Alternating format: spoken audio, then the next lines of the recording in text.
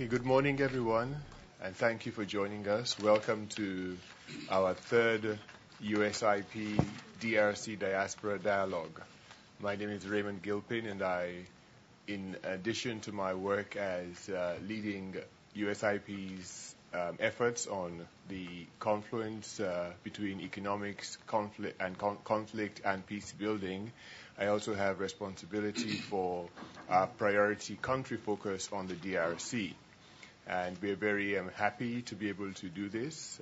I see a number of familiar faces around the room. And so some of you might be familiar with the United States Institute of Peace. And for those of you who are not, I'll just quickly point out that we are not a branch of the United States government. We are mandated and funded by United States Congress in its belief that an institute like ours could help focus attention on helping make peace and resolve conflict around the world.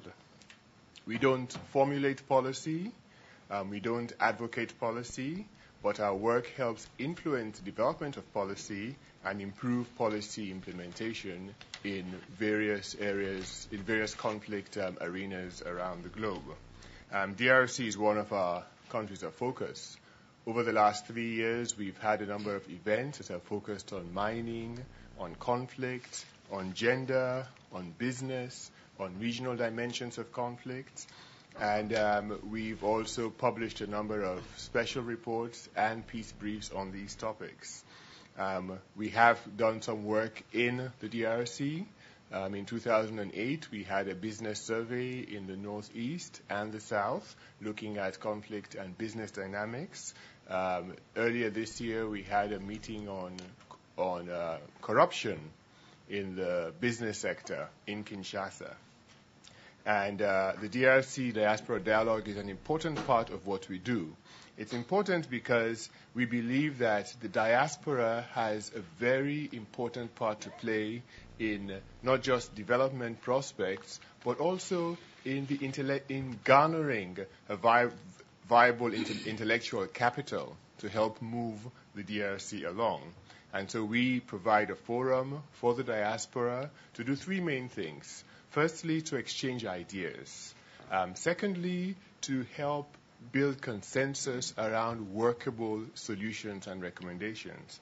And thirdly, to enable the diaspora to engage productively with policymakers and practitioners who are based in Washington, D.C. A number of people in the community have asked repeatedly, why another conference? Why another meeting? Because what the DRC requires is action.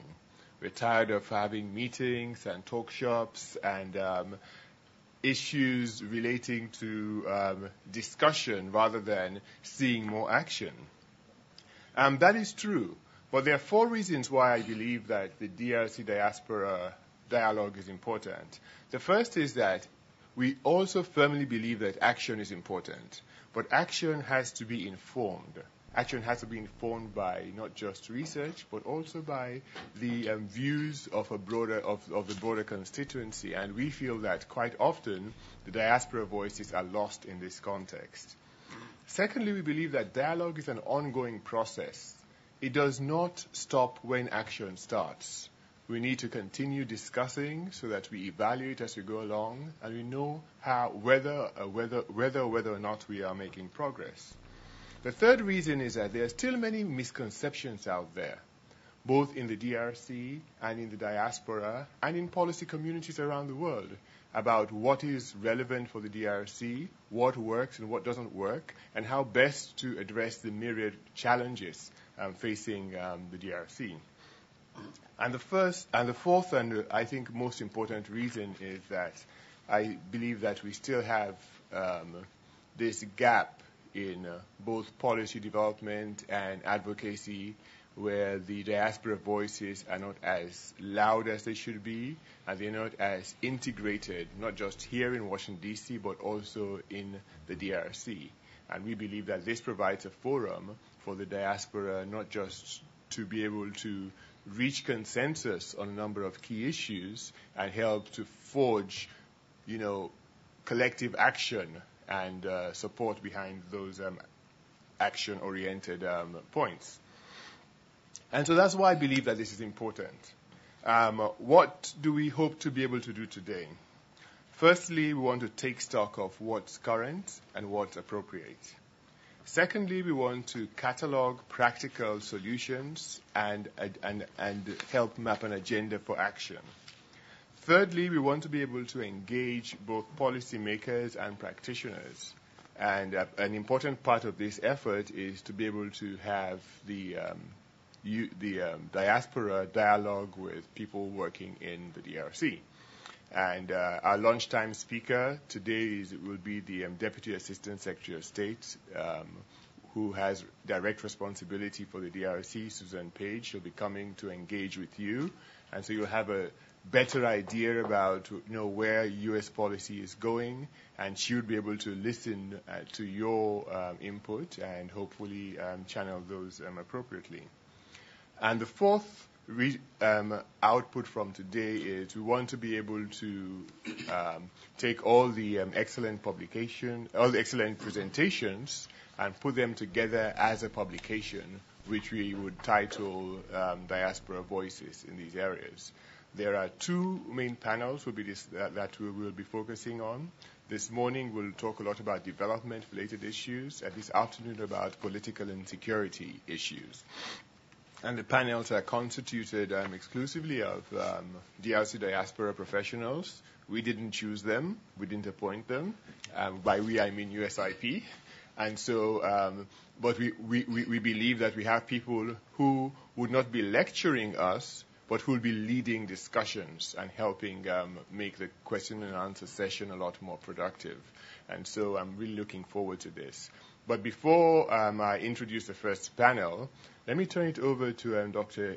Kitenge, who would give us a brief background about where how far we've come as a group in this DRC Diaspora series. Dr. Kitenge, please. Thank you very much. Thank you. Good morning. Good morning. My name is Kitenge Ngambwa, obviously from the Congo. First of all, I want to thank USIP for its leadership in actually putting the Congo very significantly on the map in terms of discussions around issues and problems that affect the country, in terms of the challenges the country is faced with, and in terms of working towards finding ways to address those problems. And so this, which is a third meeting, had two previous meetings which in fact had prepared for this to happen today. We met in October of last year, and during that meeting, we broke up into three different groups. One looked at the mining sector, the second one looked at the private sector, and the third group looked at the zero tolerance policy with regard to corruption and impunity in the country. And that meeting in October was basically a brainstorming meeting where people from the Congo and friends of the Congo sat together and looked at some of the problems affecting each one of those areas. When it came to mining, for example, we talked about the fact that so much of the Congo wealth in Eastern Kivu is channeled out of the country with no return or no significant return to the country. There is a lot of blood associated with the mines that come out of the Congo. And some of the things we talked about had to do with how do we control, to the extent possible, the flight, if you will, of those minerals, and how do we demilitarize that particular sector in the Congo.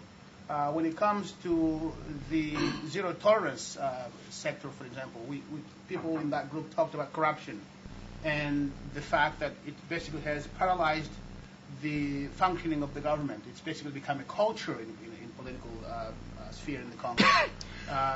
And of course, the fact that the legal system in the Congo doesn't work makes it difficult to address issues around corruption. And as far as the private sector is concerned, one of the things that was discussed was the fact that the Congo is one of the most difficult countries in the world in terms of doing business, and what can be done to allow legal to allow the creation of a legal framework which makes it easier for people to go into the country, invest, and do business. So that was October. In March of this year, we came back again in the same venue, and this time we came to listen to some of the key actors in the Congo, both in terms of the U.S. government and also in terms of the international community. As far as the U.S. government is concerned, we had representatives from the Treasury Department, the Health Department, and the Pentagon was represented by someone from AFRICOM. And, of course, USAID also was part of the discussions. The World Bank was here. The IMF was here as well. Each one of these representatives shared with us what it is that his or her agency or department is doing in the Congo. So it was, for us, a listening opportunity, but also it was an opportunity that allowed us to ask questions and to propose some ideas as to how certain things can be done and done in a different way. At the end of that meeting in March, we agreed, and again, USAIP was kind enough to extend an invitation to the Congolese diaspora to organize a third meeting, which is today's meeting, one during which we Congolese could propose Congolese solutions to Congolese problems.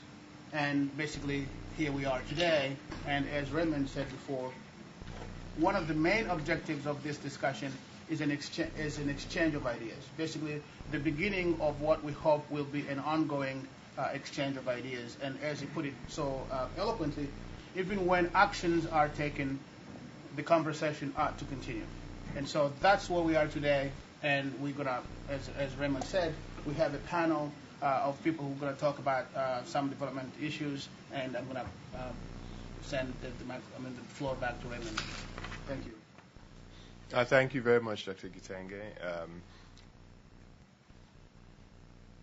Before I introduce the first panel, I'd like to welcome the folk who are joining us by live webcast. We have about 50 people who have signed up for live webcast. So if you are there, welcome. And if you would like to participate in the discussion, we have a couple of email addresses that are available. I think one is drcdiaspora@usip.org. Please send your questions or comments in, and we have people who would filter your questions and comments to the panel. And I think we are bilingual. We could take your comments in both French and English. And so welcome to the people who are joining us by live webcast. We have a very capable panel, and they will be discussing a number of economic development issues this morning. And we have copies of their bios outside, and so I wouldn't go over their very impressive and extensive bios. But what I would do is just introduce them briefly in the order in which they would be speaking. I think first we would be looking at the DRC's health sector, and we are very fortunate to have Dr. Malonga with us this morning, who has a lot of experience in the health sector, both as a health sector professional and international professional. And so he will be sharing his thoughts about a development program for the DRC's health sector. He'll be followed by Dr. Kitenge, who would be talking about education. And then Mrs. Agnes Luteta would give us her views on the mining sector. And then Dr. George Alula would discuss what I think we have called his view of the Marshall Plan for the DRC. We have a very, very, very packed panel, and what my duty is to ensure that the discussion flows and that we could have as much of a dialogue as possible. So I'm going to be very strict with time, and we'll make all of their presentations available. And as I told you, we're going to have a publication, but I'm going to ask them to be as succinct as possible, 10, 12 minutes maximum per speaker. I would actually stop you after 10 to 12 minutes and give the next speaker an opportunity so that we could have time for Q&A and a very hopefully vibrant exchange. And so the floor is yours, Doctor, and we look forward to your comments. Thank you, Mr. Chairman. Ladies and gentlemen, so I will try in 10 minutes to present my thought about the health sector in Congo. As the chairman has said, the presentation is available, so I'm going to try to skip over. My presentation is going to have 3 sections. The first section is going to present, next slide, the situation in Congo today. Sorry, first presentation is where we want to take Congo tomorrow. Second section is where do we stand as of today and how to move from today to tomorrow.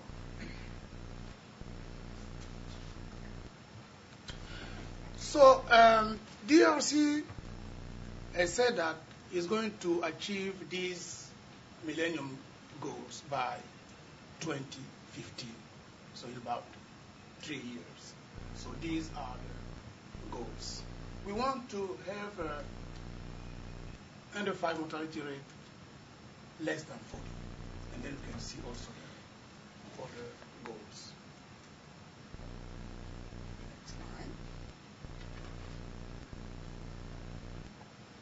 Where do we stand? Let me say that really the indicators in DRC are very, very bleak. We used to have the highest maternal mortality rate in the world. Our infant mortality rate is above the African average. So we are in a very, very bad situation. And you can see that even the government has spent less than $10 per capita per year.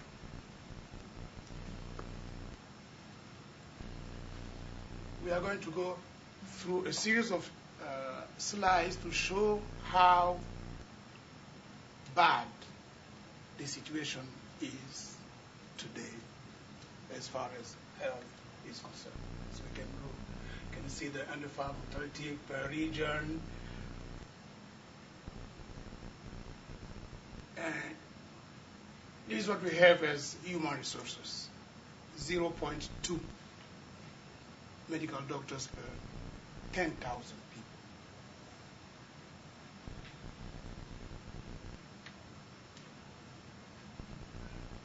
Even if the budget is allocated less than 60%, the budget already is very, very small. But even that is only executed less than 60%. Now, we have a lot of donors. But you can see that most of these donors, they come to support what are called vertical programs. And as I'm going to show it later on, that also is really making our situation worse.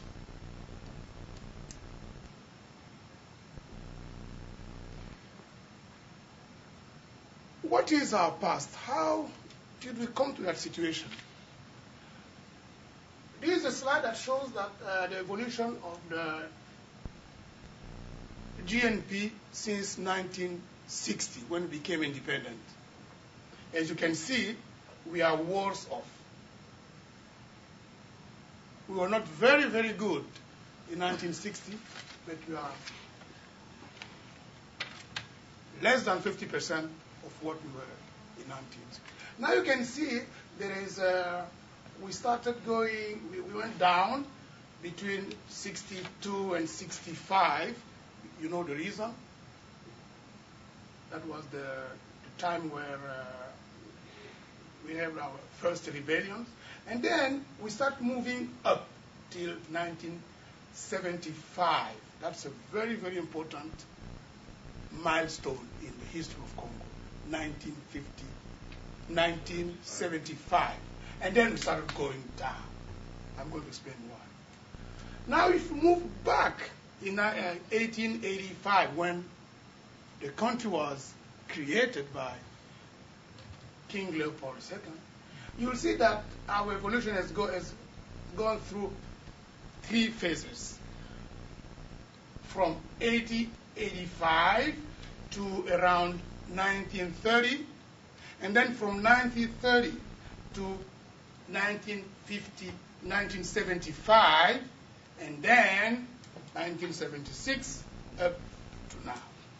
The three phases. I'm going to describe them.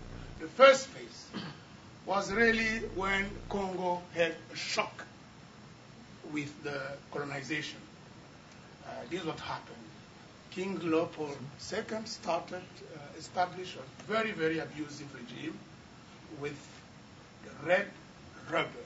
Please, I'm going to insist on the red rubber because we are going to come back now to the red coltan. Now, red rubber was because Mr. Dunlop and Goodyear discovered vulcanization. And now we are going to the same process because, unfortunately, we have discovered computer and cellular phone.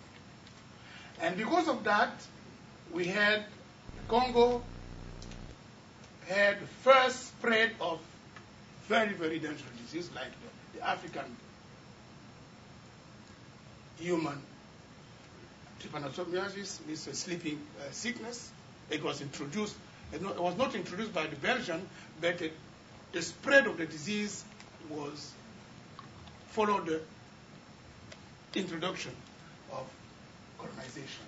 And then some other communicable diseases like smallpox and leprosy and tuberculosis. And then phase two started when the nephew of King Leopold decided to change.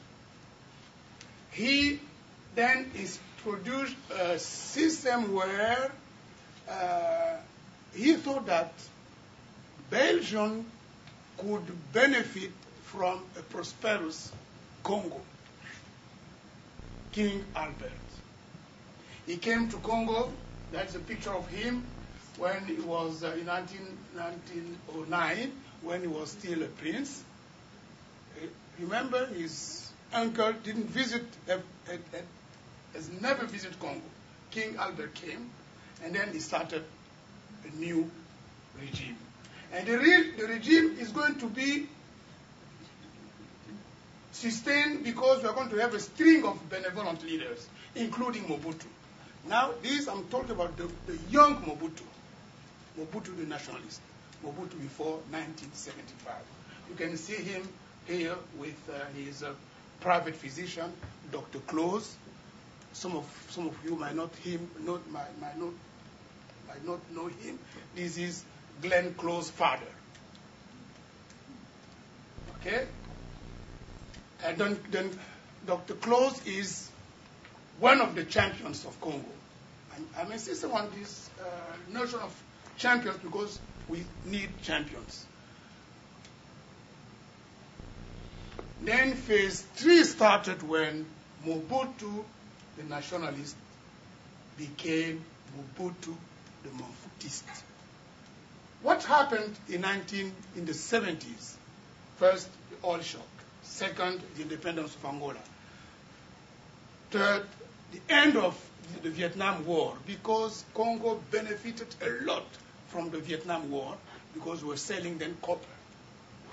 And then, unfortunately, the phase 3 is yet to be finished because we are still after Mobutu's demise. We had Kabila, and then the international struggle for oil in the Ituri, coltan in Kivu, and then also, unfortunately, we had a spillover of Angola's Uganda's, and Rwanda internal issues. Next. So these are the 3 phases of development.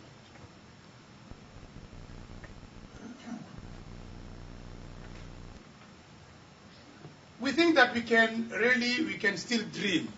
We can quadruple the performance of the sector by 2030 by establishing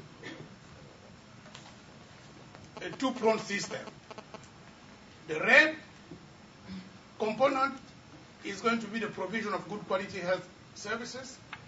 That is going to be supported by the blue component, the supporting of provision of good quality health services. Next. These are the activities that we are going to propose. We are going to propose that we construct health facilities, equip them, provide drugs, and then pay for services. The cost is going to be this. Investment cost and the recurrent cost. It looks like I don't have time. And we hope that we are going to have funds coming from the government, from the users, and from donors. We start with that, and we hope that by 2030 we are going to change the situation where the country is going to be taking care of itself. There are some risks, donor fatigues, and the continuation of what I call toxic AIDS due to these problems. Donor fatigues because some people might say what I've put on the slide. Next. People, Congolese, might have these problems from that we see everywhere when aid is not well received by the people. They become very angry, and they sometimes they fake compliance. On the other side, these are the problems that donors have. Next slide. But we think that if we can ensure what I call the essential triad, meaning if we can have good leaders and we can have champions that are going to advocate, and if we have resources, I think we can achieve those goals. And we contend that the mission, the agenda is not impossible. And second, we say that this is a sine qua non condition for national, regional, and global peace. We have done that before. These are the stories, the success stories of Congo. We have been able to develop the first primary health care in the world. China, Cuba, they've copied our system. We have developed the best public and private partnership in the world, because this is the only country where you see government and FBO, faith-based organizations, working together. We have been able to control the African sleeping sickness very, very well. We have been able to control AIDS. And with USAID, we have implemented one of the best USAID-funded projects in the world. Next. This is what we have invented. This is what Congo invented, and it was after taken by the Chinese and the Cubans. This is our system of health zones and then secondary hospitals and tertiary hospitals. Please, next. We have divided our country into 306 zones, and you can see that some of the zones are managed by the Catholic Church, some of them are by the Protestant Church. Next. These are what we did to control the sleeping sickness in Africa.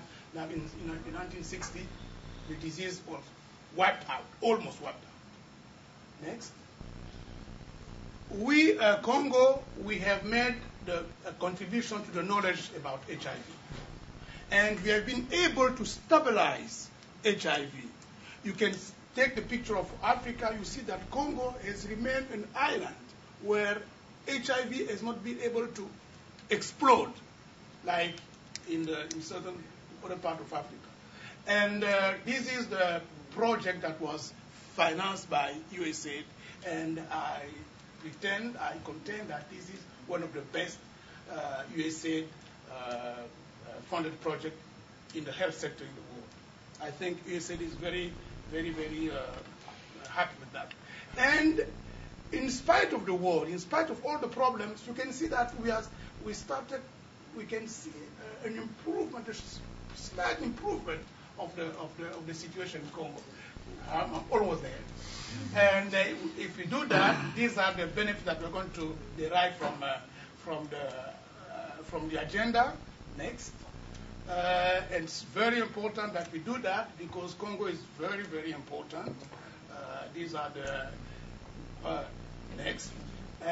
My final slides just say that if Congo is prosperous, stable, Africa and the world is going to benefit because, as Frantz Fanon said, Africa is like a revolver, and Congo has the triggers of the Congo. Okay. Please, let me finish by saying that yes, the West has interest in the peace in Congo because the poor man, he cannot sleep because of hunger, but you, the rich, you cannot sleep because the poor man cannot sleep. And you cannot sleep when you have a volcano close to your house. This is the Iceland volcano, and we are becoming a global village. We cannot afford to have unstable spots. Thank you very much. Dr. Kitenge, please. Thank you. I'm going to talk about education. The microphone. Sure.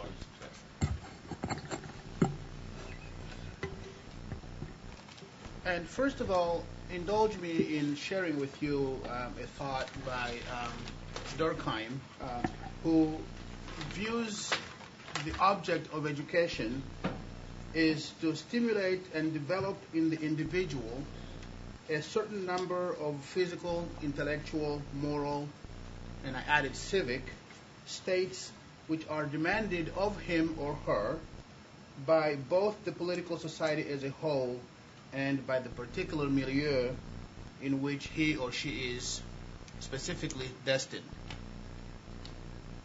I am going to also talk a little bit about what John Dewey, who's quite well known in this country, as a philosopher and educator, who believes that education is the fundamental approach of social progress and reform.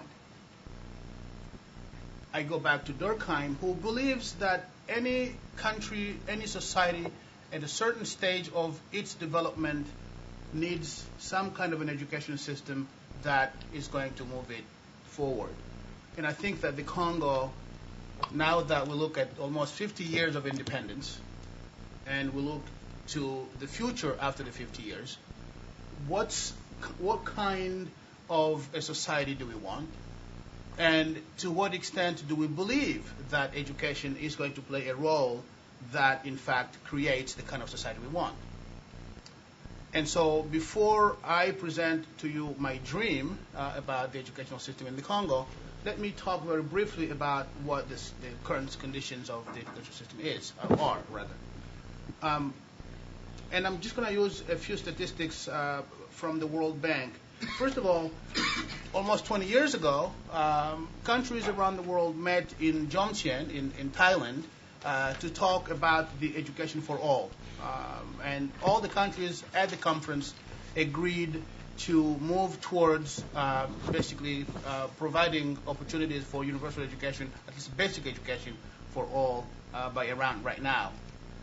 But as we speak, between 92 and 2006, based on the statistics by the World Bank, the enrollment rate for the primary education in the Congo was at about 70%. The enrollment rate of the same numbers to the secondary school went down to 22%. Of those 22%, only 2% went to college. And we're not talking about the graduation rate, which is even more abysmal than the enrollment rate. And if you look at the graduation rate, the completion rate for elementary school by 2006, remember 72% enroll, but only 40% of those who go to school graduate as far as elementary school is concerned. If you look at the Congo Brazzaville next door, during the same period, of all the students who go to school, 73% at the same level of elementary school graduate. For the Congo, 40%. Now, I'm not an economist of education, but if an economist of education were to study the impact of those losses in terms of the economic production, you have a huge amount of labor force wasted, not produced. Of course, you have tax revenues which wouldn't come into the country because these people weren't trained, couldn't work. And of course, the expenditures the government puts into educating these people are wasted because in the end, the human capital is not produced. So at least in terms of numbers, that would be very significant. If you look at the educational system today, again, three basic adjectives would qualify: dysfunctional, poor quality, and out of sync with what the development priorities of the country are. Just think of the 5 chantiers that the current government has proclaimed as the chantiers for pushing the country forward. I would be hard-pressed to find any direct link between those 5 chantiers and the educational system today that would help to support the accomplishment of those goals. And as we know, again, we talked about corruption earlier, the quality of education in the Congo is perhaps among the worst in Africa. Why? Because grades are sold and bought very openly, basically undermining both the value of that education and the credibility of the degrees that are conferred to students in the country. And so, if we think of the system as being dysfunctional, of poor quality, and out of sync with the priorities of development, what can we do?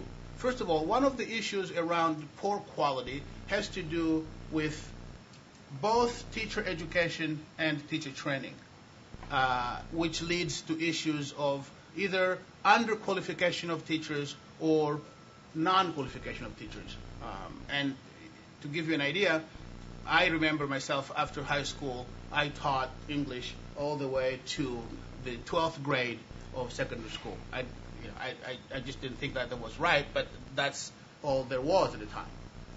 And today, you have people with 10 years of education who are teaching in elementary school and are considered to be qualified teachers. So there is a serious issue of teacher education and teacher training. But part of the lack of quality also has to do with the teacher pay. As we know, I remember when I was working, I think at the time it was in 1988. With a bachelor's degree, I was being paid $20 a month. And I'm sure that that's probably less today. And in fact, even the $20 didn't come every month. And it's worse today. So, as we think of all these poor qualities, dysfunctional and out of touch educational system, I divided the suggestion box into about 3 areas. Remember, only 70% of students at the age of school are able to enroll. and yet the country participated in the 1990 conference, which promised to get everybody in school by 2010, 2015. So access is basically one of the problems as far as education is concerned. How do you then push access to the maximum possible? One of the activities that needs to be done is basically school mapping. And school mapping is a census of school-age children in the country. We have to know exactly how many children of school age exist in the country and where they are. The second thing has to be the building of schools, which would absorb these students that we would have identified. And the World Bank is in the country either renovating or, in some instances, helping to build some new schools. The country is what it is. In terms of reaching remote places, it's just impossible. There aren't any roads. And so one of the other ways one can reach as many students as possible is the possibility of organizing distance learning structures. Now, I can see you saying, well, how do you do that in a country where there is no electricity? Well, there is something called the interactive radio instruction program that's been tried in a number of African countries, in Zambia, in Tanzania, and other places, that use very basic technology and doesn't require electricity. You train people to help students through the radio system to basically learn. And I actually ran a program in Tanzania that did just that. So you can do distance learning in a relatively cost-effective way without needing electricity. Gender-sensitive buildings is an important issue as well. More about actually keeping students in schools than access so much. And this simply means building structures that take into account girls' conditions when they come to school. And of course, one of the documents, one of the reports I read, points to the fact that school fees have been a serious problem in preventing children to attend school. The second part is, of course, the quality of education part. And as far as that is concerned, I split that into a number of areas. One is the curriculum. And as far as the curriculum is concerned, I look at it from two angles. If you look at the country today as a post-conflict country, and of course a country that is aspiring to prosperity and development, I think that civic and peace education is an important part of the educational system in the Congo today as we look to how to move this country forward. I look at the use of positive histories or stories of the Congolese history that would bring more addition to the country, if you will. And again, peace education, I believe, is an important part as the country looks at ways to move forward and become more peaceful. As far as development is concerned, I believe that infusing ideas for entrepreneurship in schools in the Congo is a way of creating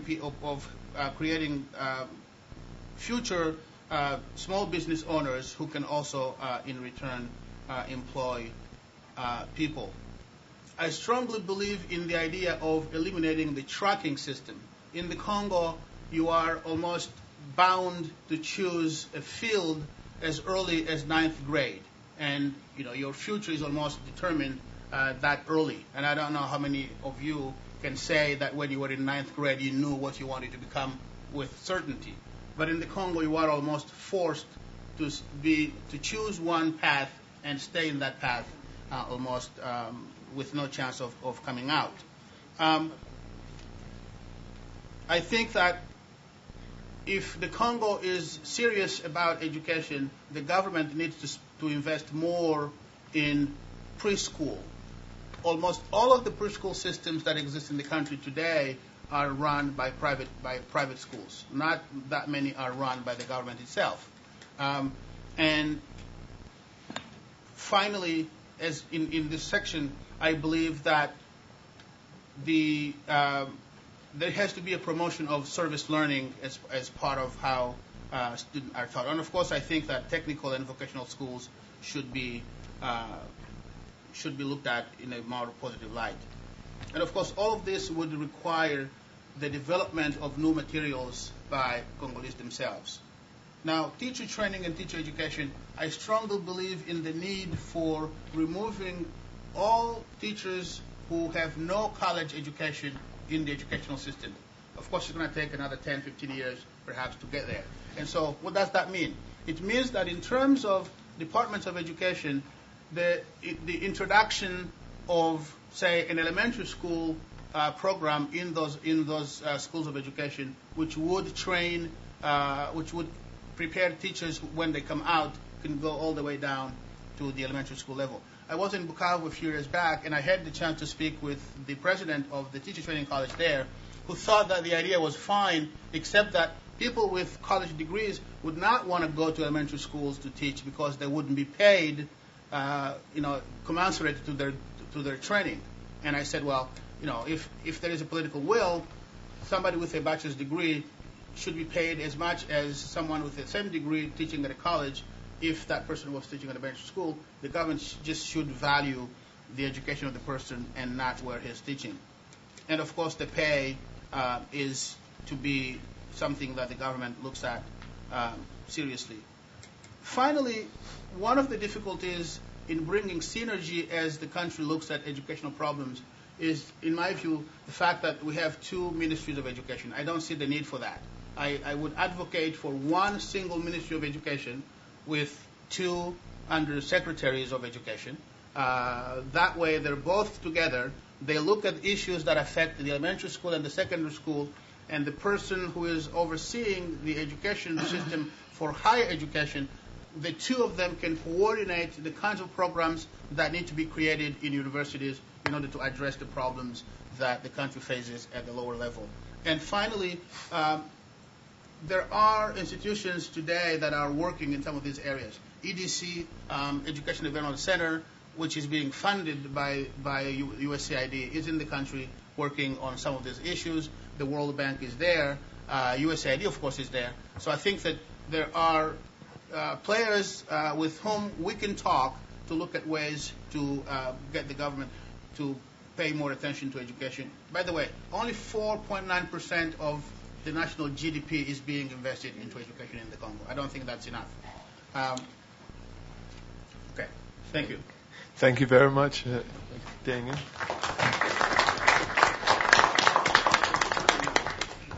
As we all know, the mining sector lies at the heart of a lot that goes on in the DRC, and we are looking forward to Mrs. Loteta's comments on her views of how the mining sector could be more constructive and what could change, if anything at all. Thank you very much.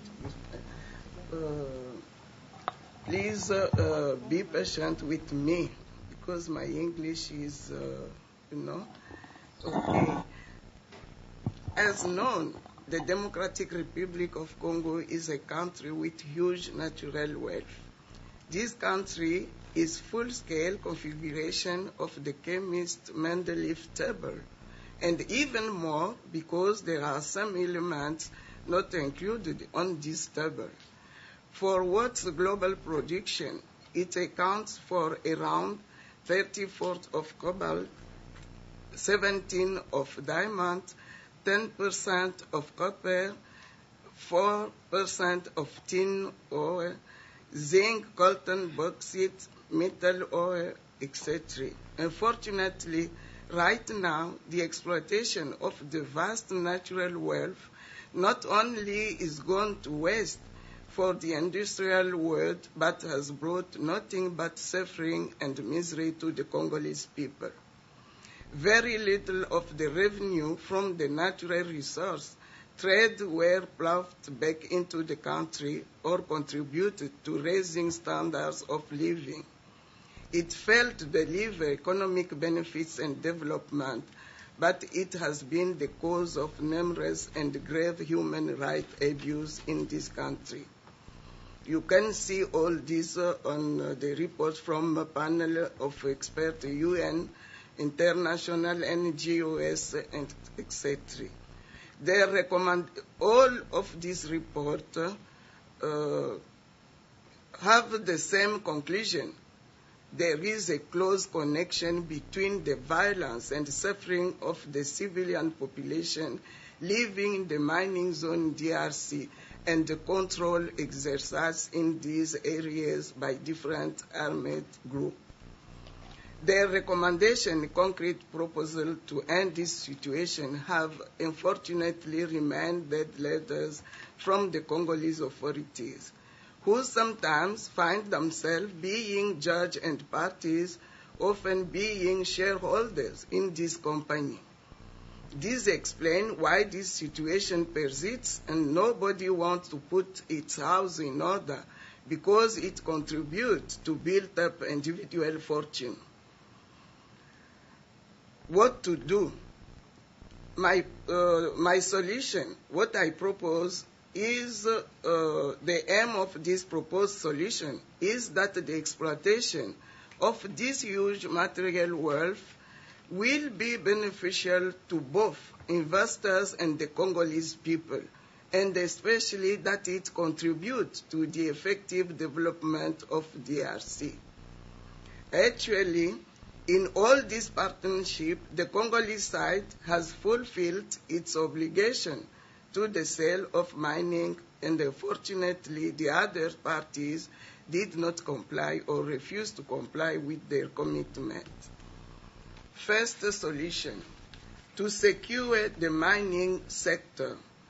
The exploitation right now is characterized by extensive corruption, fraud, pillage, mismanagement, and lack of transparency.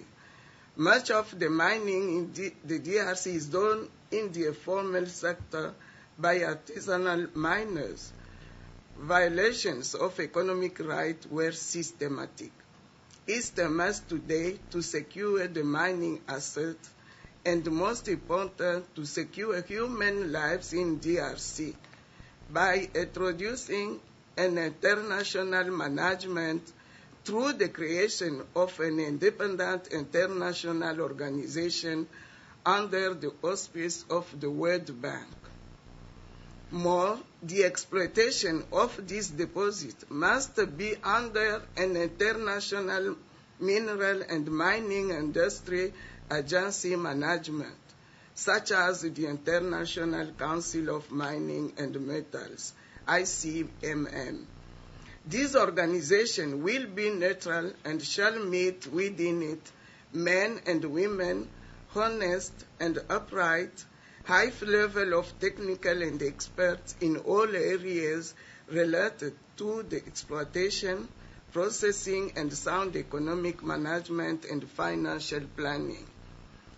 Their first task will be to develop and plan appropriate mechanism for holding long-term exploitation, the most professional way and most efficient possible. They will be from all nationalities, however, with priority given to Congolese experts. Second solution, put order in the mining sector. Despite the commitment to begin with a capital investment for an industrial exploitation, much of the mining in DRC is done by artisanal miners who are extremely vulnerable to exploitation and abuse. They have no legal right or protection, no technical training or other training in mining technique, and no special clothing or equipment. Minerals are found almost everywhere, and so artisanal miners dig wherever they work in harsh and extremely hazardous conditions. Mine shaft frequently kills scores of miners every year, including young children. For that, a compromising audit is required. on all companies operating throughout the Congolese territory. It will examine whether the terms of the contract were freed in accordance with the framework defined, then to see whether in practice the conditions as stipulated have been satisfied on the ground from a legal standpoint, technical, financial, and taxation.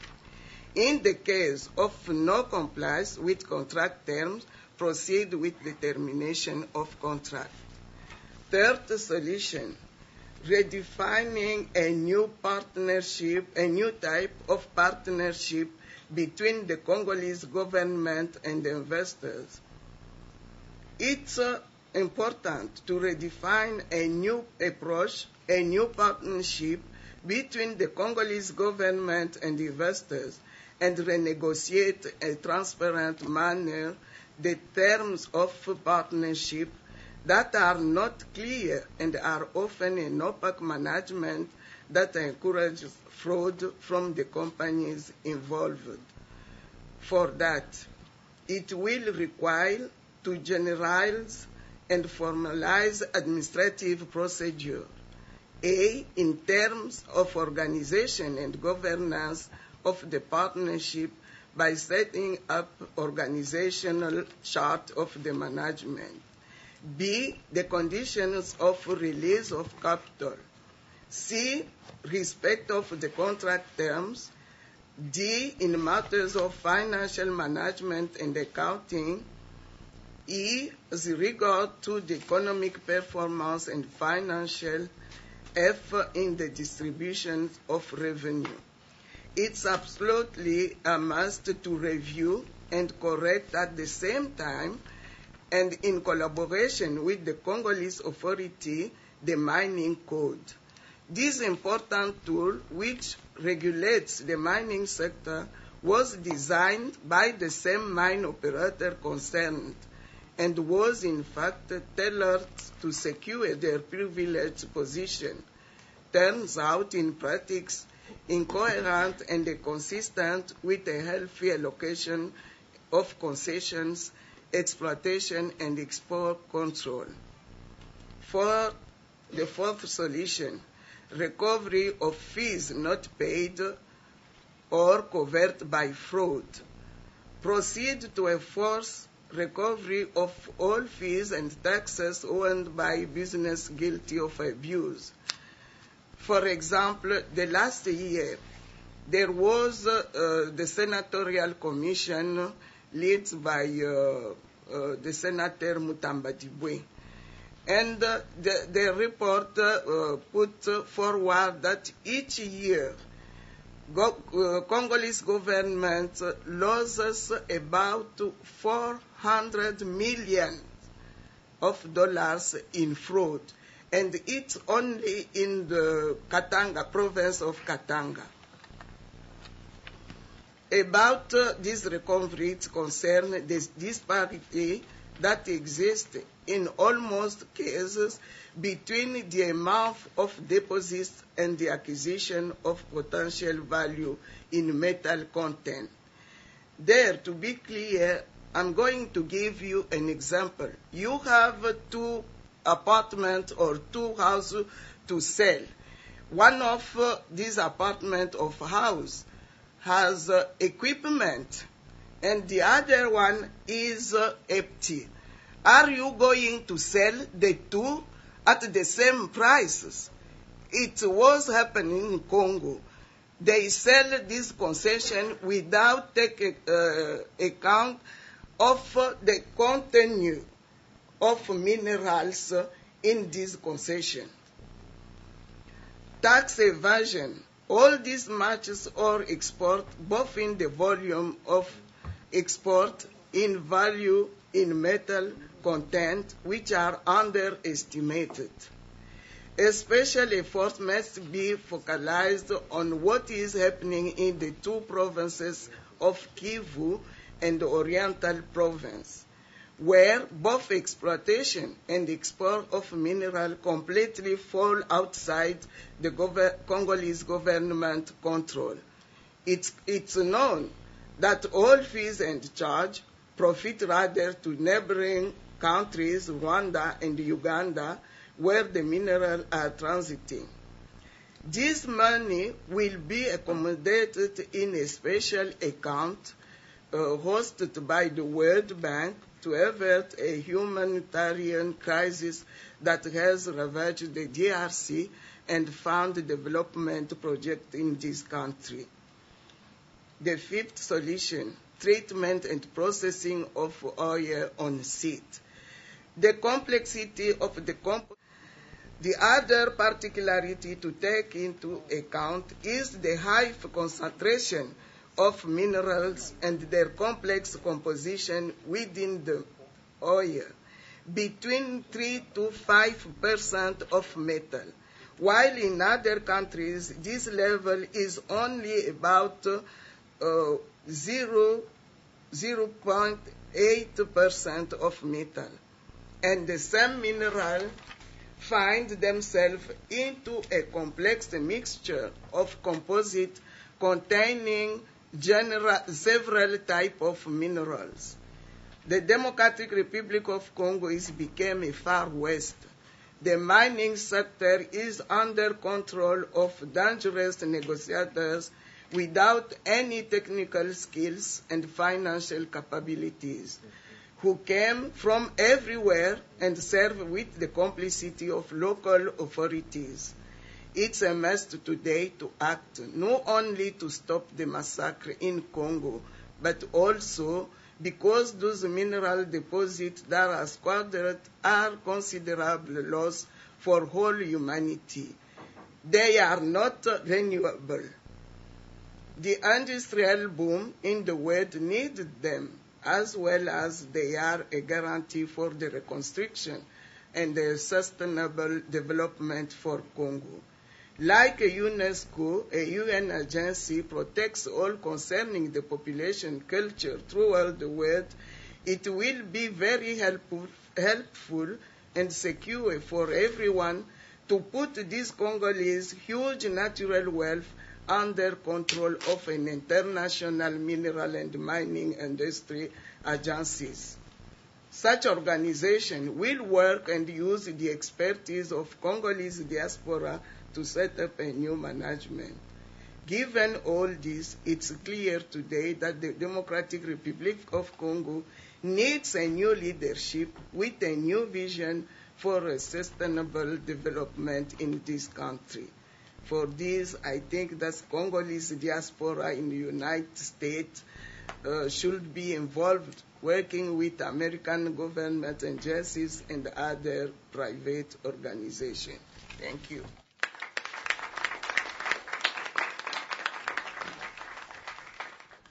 Thank you very much. Dr. Lula, please.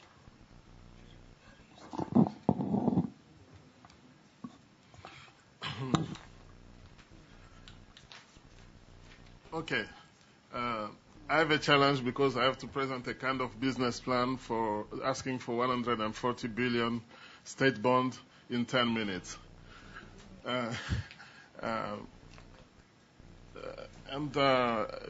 Just before to go to my presentation, I'm really glad of everything that I hear from my colleague, engineer Mama Agnes. I'm really proud that we duplicate each other at such level. So she said the country is we have full of natural resource.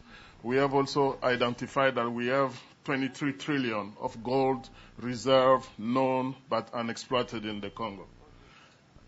The other point is that we're speaking about the minerals in Kivu. Today, 2009, around the world, you have 4.5 billion cell phones around the world. If you can imagine only 1 cent or $1 per phone coming back to the Congo, since we cannot raise taxes, it will be very interesting to launch such idea and work on it. The plan that we're trying to present is a 4-year plan to rebuild the Congo. It's based on the Marshall Plan that the U.S. took action to fight or to prevent the communism to expand in the Western Europe. But today the threat is another side, the terrorism threat around the world. And Congo is the country where the nuclear resource material is and need to be secure for the stability of all the world. Congo is a market of 17 million people. We have 11 provinces. We aim to go to 26 provinces. Mama Agnes just spoke about the resource that we have, but DRC is a very strategic partner for the rest of the developed world. Why we need the recovery plan? We need to stop the genocide that is ongoing in the Congo. This is for our humanity concerns. 6 million people die, 2 million people internally displaced. We have a broken state. That means the security of the world is in stake because of the terrorism, as I just said. And the world financial stability is also in stake. With 23 trillion gold reserve, we can shake any marketplace in the world. Those are the leaders who lead this country through its story. We will skip this very quick just to get some points. Okay, King Leopold II, with what Dr. Miatudila just said, we lost 10 million people, and many survived with and severed. Next. So as I say, we have a global impact on the technology progress, the defense, jewelry, automotive industry, and the global economy stability due to the gold. I put this in this picture, the Hiroshima bombing from the material coming from the Congo. So there is a book that I wrote out there, The Ignored Economic Genocide, that can explain more. This is not the issue here. And I will go very quickly to show the human disaster in the Congo. I draw the line between the Jewish woman and the Congolese woman situation very quick, showing the children, Jewish and Congolese children, how housing has been destroyed, people thrown on the street. Same picture for the Jewish in 1945. Next slide again. This is just to show the disaster where this recovery program is very important to put in place. So the mining sector that Mama Agnes just said, the artisanal way of doing, we can try to find a way to move from artisanal to industrial mining process. So the aim here is how we can stop the international community willingness and stability management, because the Congo is going to war every 10 years, but this is controlled by outside forces. So we need to solve the conflict of interest by going through a state bond of 140 billion guaranteed by the United States as the main partner. This will bring Congo to the free market world and play its place as a world raw material supplier. Most of the investment, or this is the outstanding debt of the Congo, are from bilateral cooperation. No private debt is outstanding for the Congo. So we tried here in this slide to show that Congo as a natural resource supplier to the international market, with those rebellion, we cannot play our role for this market. We need to establish a direct link between the Congo and our customer. I put in this slide the process. From the research and development, you go to the natural resource area and all the distribution, supply chain that we're talking about here. So we need just to bring Congo to put those plants to refine the product internally so we will add more value and tap the world market. The world market is running today at 20% of its full capacity, because out of 6.7 billion population in the world, only 1.5 have access to modern world. So any kind of business is working at 20% of its capacity. So we can move. This is the structure of the bond. Next slide, maybe, yes. The bond, who can purchase the bond? We put some numbers. US, 50%, UK and China, the same level. Germany, Japan, Belgium, 5 billion for each. So everybody is a part of a partnership with the Congo to invest in different sectors that will be shown in the next slide. So Uganda owe Congo 10 billion to repair the war in Kisangani in 2000. Rwanda has not been tried yet, but we can use the 10 billion due to the Congo to set up to put the setting in place to respond to education, the skill that we need, as my previous colleague just presented.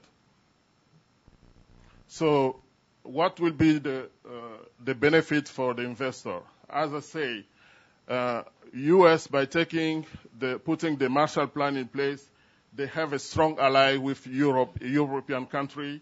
They have job creation. Their industry in the U.S. progress a lot. They benefit from the Marshall Plan that they launched to rebuild European economy.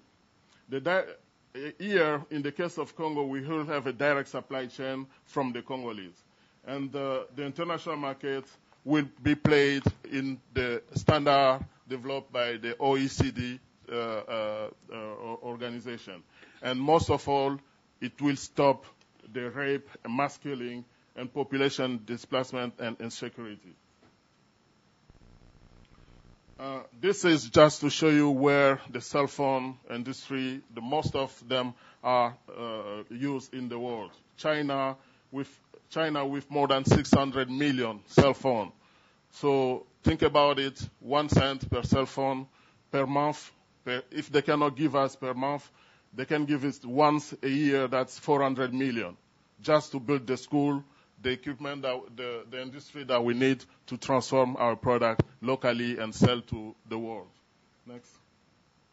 So this money will be used to invest in the defense, justice, security, infrastructure building, healthcare, education, transportation system, state recreation, large and diverse production industry.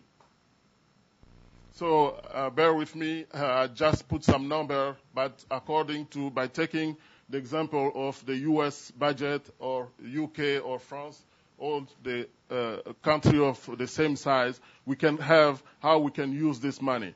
Here in this picture, I'm just showing that for the defense of the Congo to secure the country, we will put $33 billion out of this money to secure the country, so we know who is flying, who is getting inside the country, buying U.S. equipment to secure the country that is really needed for the Congo.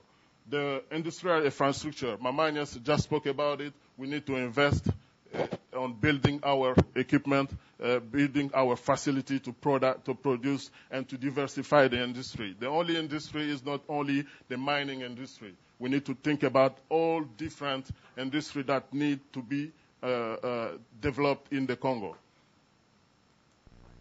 So how do we go from here and to implement this? Very important thing, the first step is the security. We need to bring peace in the Congo. Justice. Then we can move starting on developing infrastructure, to develop our agriculture, bring food back to the Congolese people, develop the food distribution network. We need to have the census that just Dr. Kitenge say to know where we need to invest for the education. We need the Congo plan to move from 11 provinces to 26 provinces. So we need those numbers to know where the money will be going, prorated by the number of the population. We need to develop the public administration and the healthcare system. I come here with this number according to what Dr. Miatujila just showed, by putting 8 billion on the healthcare system to build all those health system area. Next. Next again. So, as I say, this is just a repetition of where the money will be going. We need to create the transportation company having our own airline company, having a car maker, building car, bus, truck inside the country. We put for this part of the progress around 15 billion just to put all those highly needed industry in the country. So on the as I say also, the refinery to refine or to smelt our product, we have the very huge energy capability to provide the energy through all around the African continent. We need to develop the telecommunication industry, the cabling. Congo has the copper and everything to provide cabling to all African countries and also around the world. We need to develop the railway system so we can connect our country from north to south, east to west. As I can next slide. Congo is in the earth of African continent. That means the African continent being in the middle of the world. We think that it's time to connect both Indian Ocean to Atlantic Ocean through the DRC. So we developed what we call the David Star transportation network.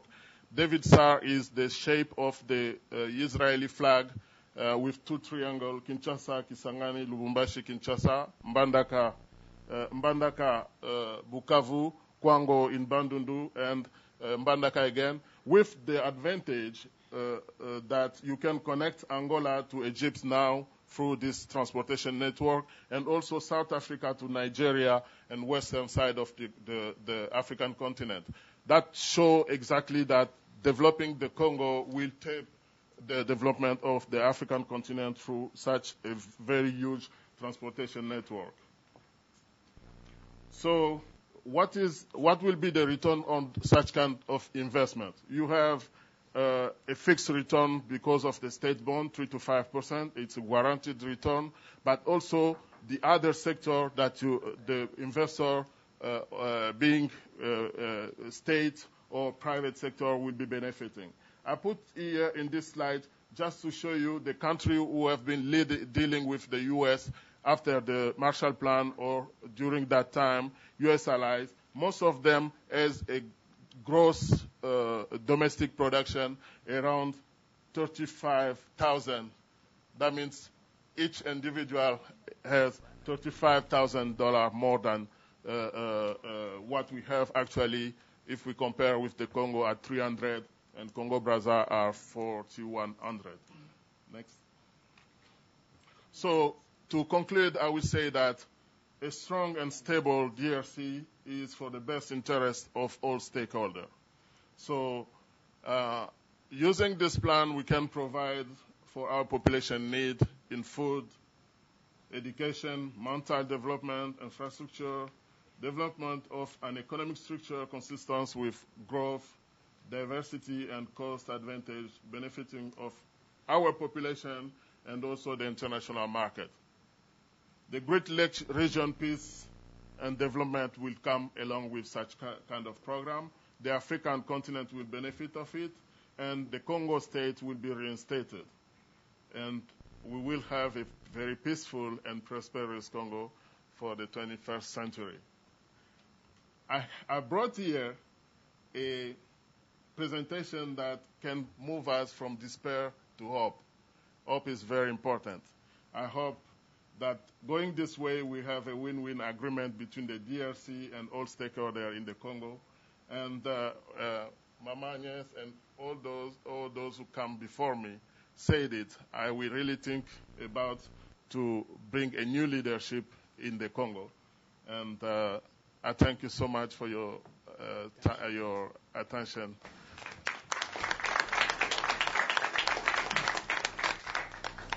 Thank you very much to all the panelists for what I think have been very thoughtful and well-researched presentations. I could tell that the panelists are not just speaking from their wealth of experience, but also from the heart, because issues relating to Congo's development and Congo's future are very, very central to all of them and all of us.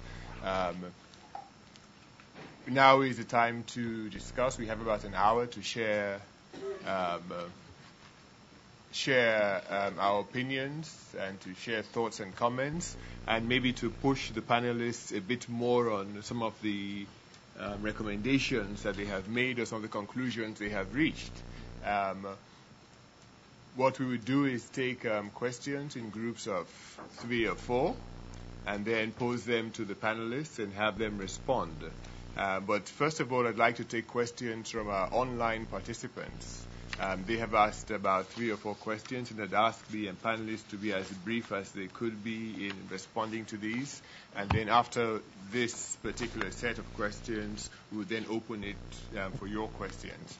The first question from somebody participating online is, if you could tell us for each of your sectors, specifically, how could people in the diaspora, make contributions to improve health, education, mining, and the economy? What specifically would you suggest that they could do? The second question, I think it would probably be to you, Mrs. Loletta. It's about the International Tin Research Industry Initiative of the Congo. That is looking at ways to clean up the supply chain and to make buyers of mineral oils tin oils from the Congo more responsible and accountable. Do you think this international initiative has any chance to A, succeed, and B, benefit the people in the mining sector? The third is a general question, and it probably is more suitable for the afternoon's panel, but I'll pose it here as well. It is, do you think that AFRICOM, the U.S. Africa Command, that its presence in the DRC would help the DRC economically? Not politically or security-wise, economically. That's the question. And we know that AFRICOM's presence at the moment is training. It has a training contingent out in the DRC. Do you think that AFRICOM would be beneficial economically? So I'll start from the doctor on the right, and if maybe you could just tell us specifically, if you have a message for the diaspora, how could diaspora people who have both the experience and the training in the health sector, how could they be useful? People from the diaspora can contribute in 3 ways. Let me start with those who have a lot of financial resources. They could emulate what Mutombo Dikembe did.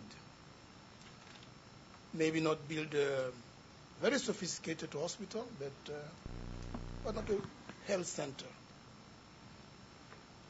Those who have expertise, they can contribute by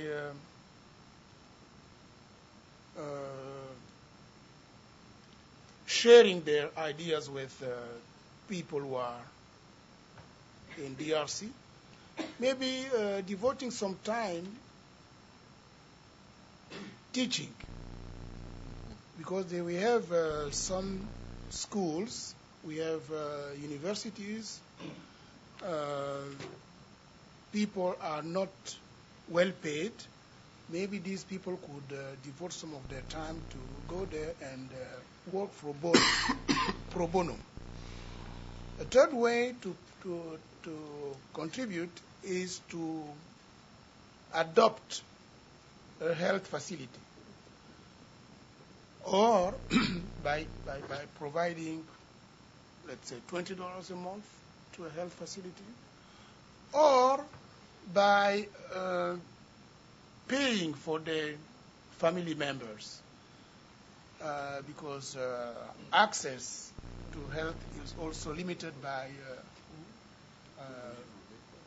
an availability of funds.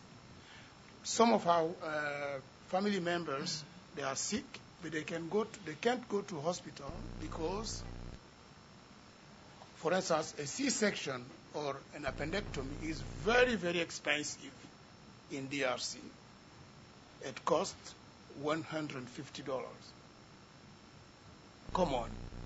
I think we can contribute. We can pay for the insurance of our family members. 150 to save the life of somebody is not that expensive. So there are 3 ways they can contribute.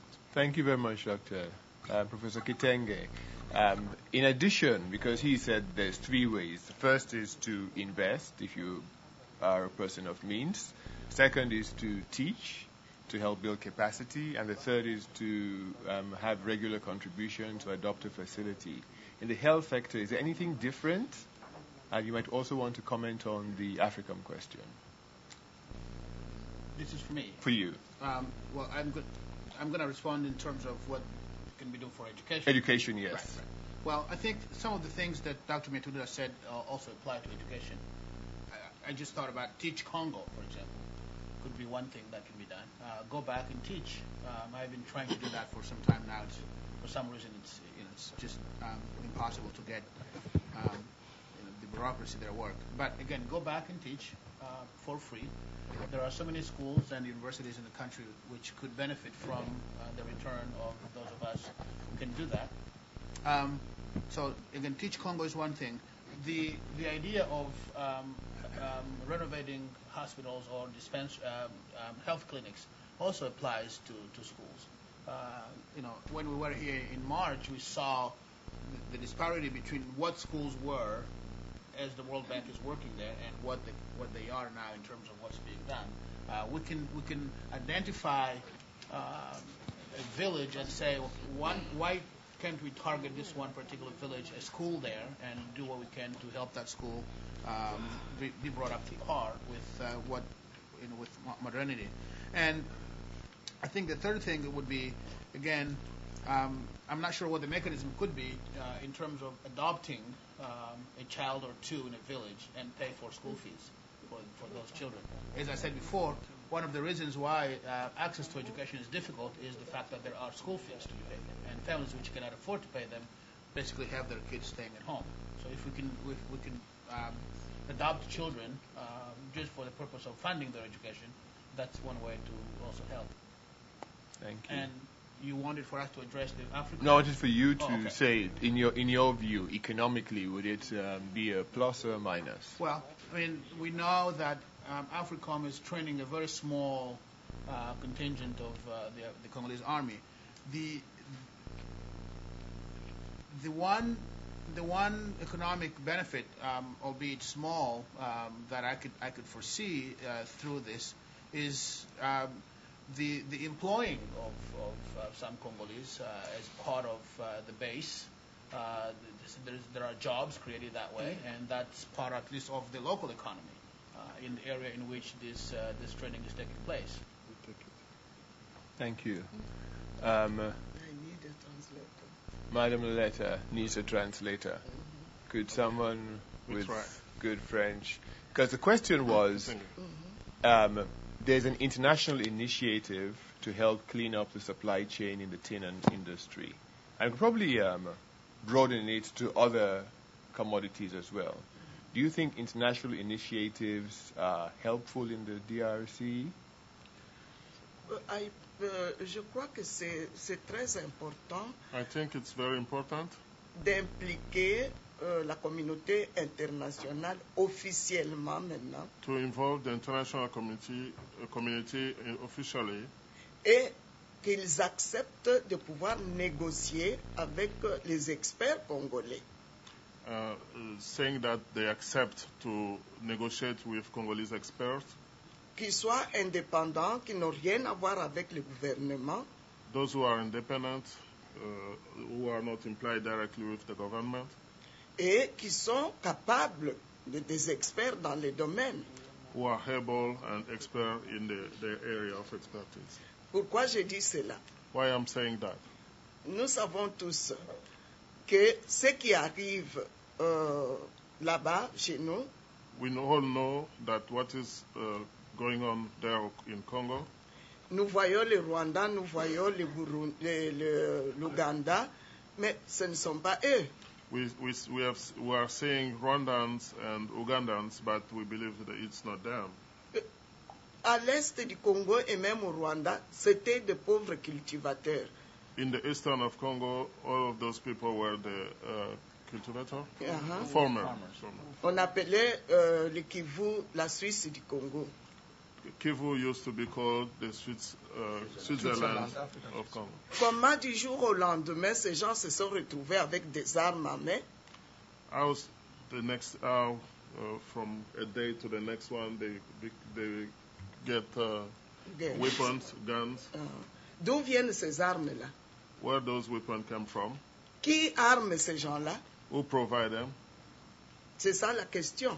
That's the question. Et nous le savons tous, ce sont les multinationales qui sont derrière tout ça. And we know that, we all know that those are multinational companies behind them. Alors, pour mettre fin à tout cela, mettons noir sur table. Les minéraux sont là et ils veulent ça. Nous travaillons d'une manière régulière. To handle all of this, we have to put everything on the table and discuss about what they are looking for and what we are also aiming to have in this negotiation. Thank you very much. Could you? I hope my translation was good. Yeah. I tried. Okay. I would say that to respond to this question is very easy for the diaspora. Each individual in the Congolese diaspora has contributed economically to sustain our country. Without the diaspora contribution, this country was dead and disappeared. So the response on that area is very straight and easy to give. And on the other side, if we go to the expertise, how we can translate our expertise to the people in the Congo. Most of us, we have some experience giving advice to the people who just go back and just forget what you just discussed together. They have to learn how to use the advice that we're giving them as an expert. Don't look at me only as George. Maybe you can look at me with my expertise and say you can use it. A physician like Dr. Miatudila is not only a Congolese, he is a physician. So if you have a health issue, you go to him, you need to pay attention on what he is providing you such an advice. And Dr. Jupin, I will take the AFRICOM, question. The AFRICOM is at its first step of trying to rebuild the FARDC. This is our hope. Always speak about the AFRICOM seeing the U.S. military base in Europe after the World War II. U.S. military bases are in Germany, Japan, Korea, France, Belgium. And what does it bring economically to those countries? Stability. One of the slides that I've shown here, you see all those countries are $35,000 or $32,000 per capita per year. That's the business. Once the stability, because people are fear of Congo, because there is war on the region, we cannot invest there. We have seen that also there is no private investment in the Congo. But bringing the AFRICOM will stabilize the country and bring peace in the region. Okay, I'm sure we'll have a lot of varying views on that comment. It's now open for your questions, and please introduce yourself and then make your questions as short as possible. We'll start with the lady right in front. Yes, ma'am. Okay, I'll speak in French.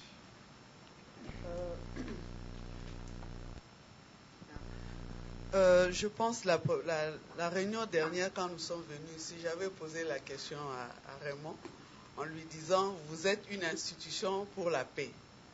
Et je pense que, qu'est-ce que vous faites? I can try. Okay. Talanga comme ça on communique. I believe that last time we came here, I asked that question to Dr. Jupin.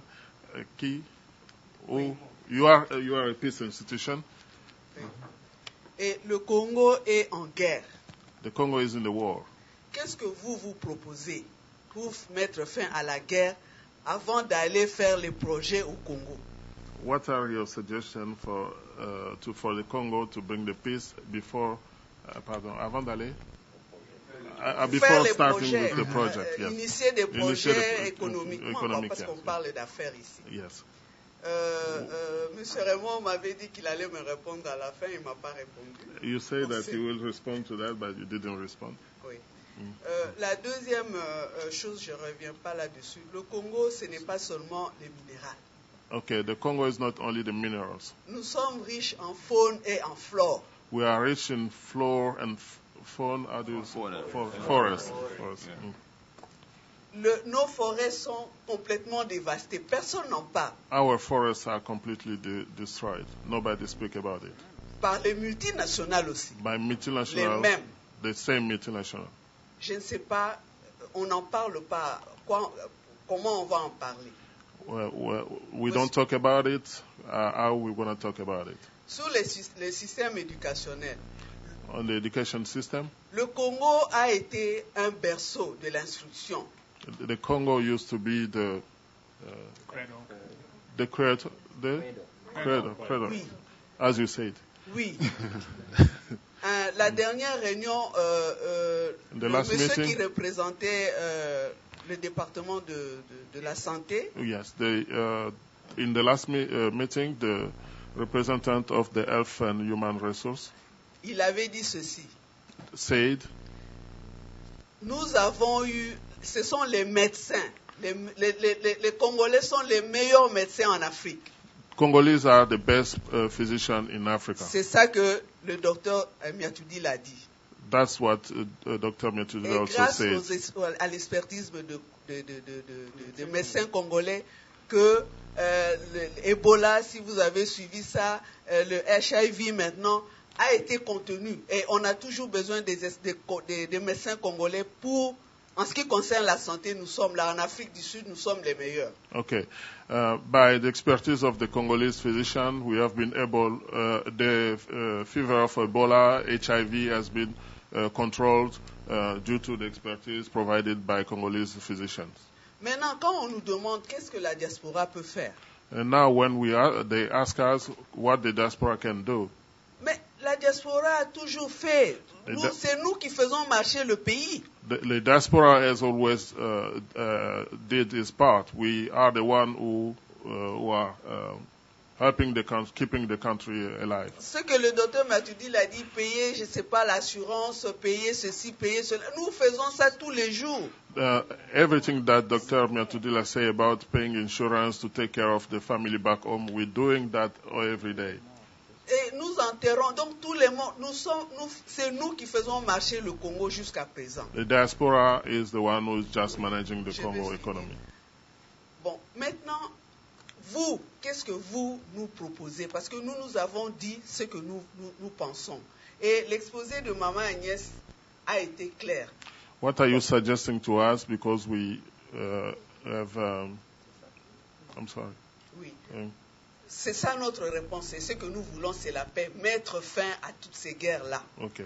Si vous pouvez nous aider, c'est ça. You can help us by bringing peace in and ending all those wars.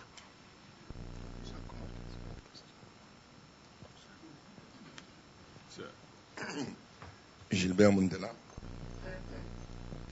Can you hear me? Yes.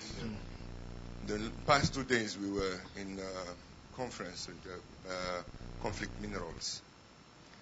And the whole industry was not well highlighted in terms of its responsibilities in the way things are going up in the Congo.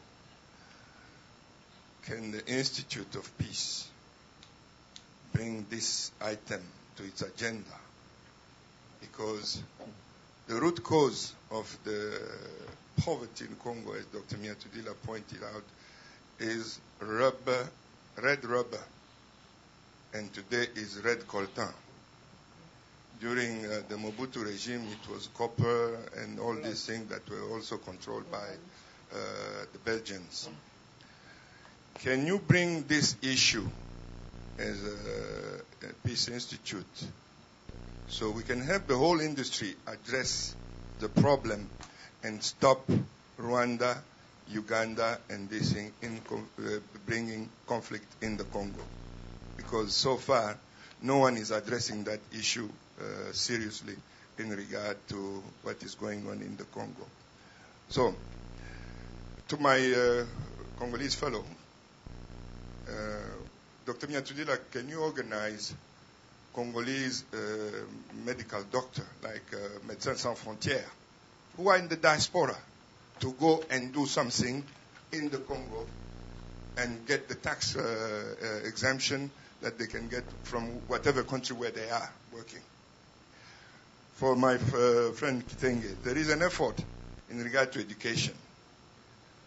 We can formalize it by putting money into a bank that will lend the parents in Congo money on the 9 months period so they can repay, so they can pay the tuition for their children.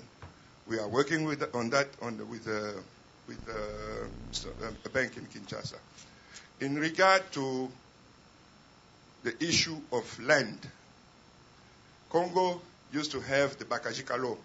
This is a problem I would like Congolese to think about. Mm-hmm. And since the FDL and the new constitution came, Bakajika law was completely removed. Mm-hmm. And I think it's one of the problems we're having today. All our lands are just given away. What is going to happen is that in Zimbabwe, it is the same problem.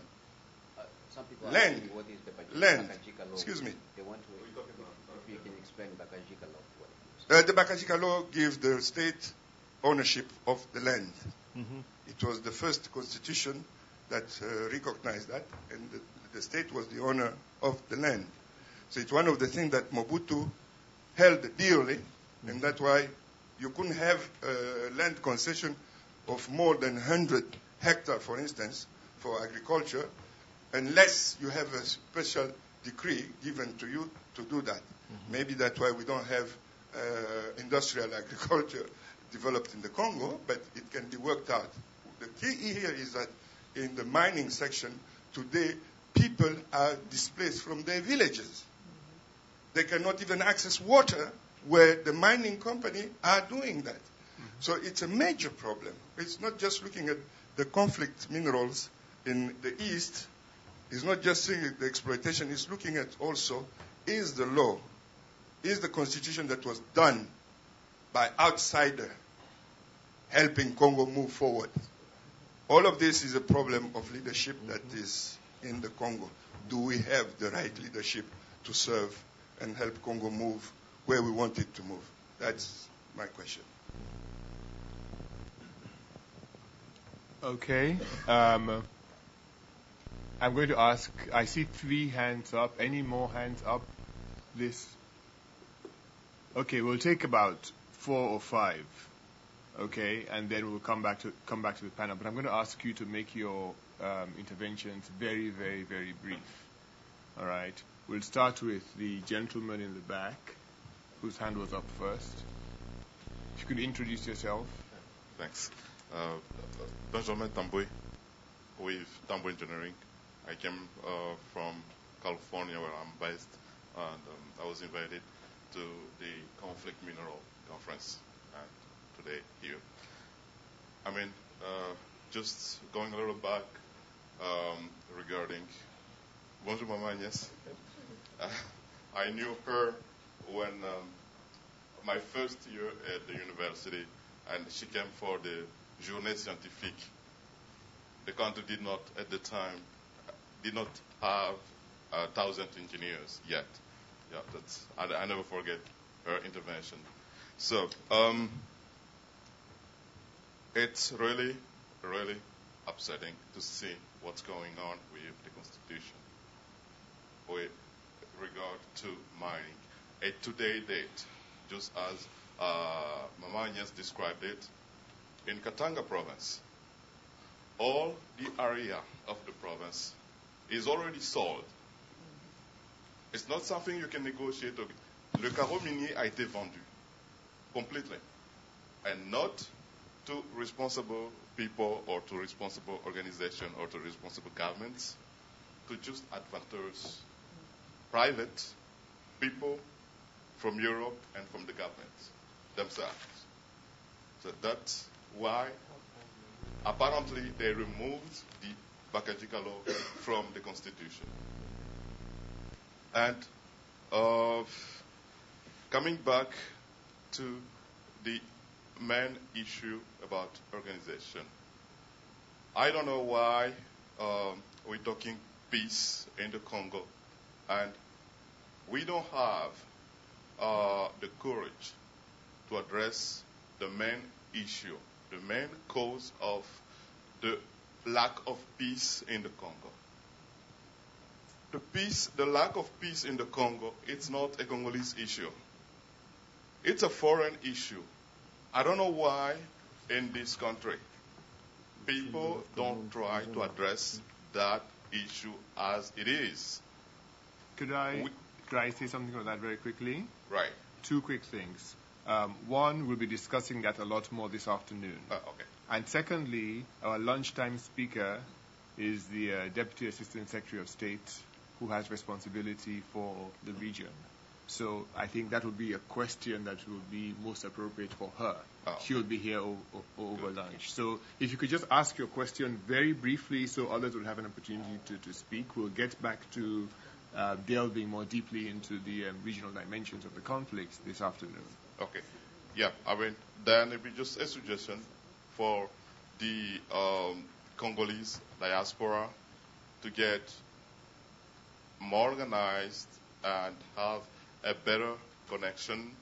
I do understand that we come from a long history of divisions regarding politics and philosophy, but at some point we need to stand up and say, hey, what do we have in common? Thank you. Thank you. The gentleman right in front was the second hand up. Thank you. My name is Bernard Londoni. I'm with George Mason University in the master's program in conflict analysis and resolution. My question, and first of all, I just wanted to thank everyone for the wonderful presentation. But what I understand with all you have said there, my worry now is to see how we could implement, from health to the economy and the mining sector. I have one concern with government. If you look at most countries in Africa, we don't have at this point the capacity to allow the private sector to take control. But most countries, people have their eyes turned toward the government. And in the case of the DRC, I don't know if you will agree with me. Before we can have all these projects or programs we are presenting here, it will take the participation of the government to allow at least these things to happen. And so if we don't have a responsible government which will allow these things to happen, then everything we will be talking here will be just something that we will have in paper, but in practical, it will not happen. So I would rather prefer to talk about how we could also help the DRC to move from a chaotic situation that we are in today to develop a very vibrant society by looking at developing especially the leadership you were all talking about. That will be the key. If we don't have the leadership capable of allowing things to happen, then whatever programs or project we might have in our hands will not succeed. And so I would think we could also focus on that rather than just coming with these brilliant ideas and then which in the end will be thrown in the sea. Thank you. The lady in the pink at the back. Thank you. My name is Adelina Maizo. Good morning, everybody. My question was, I'll be short, trying to make it short. It's joining a little bit the gentleman back there, the young gentleman here, and also here.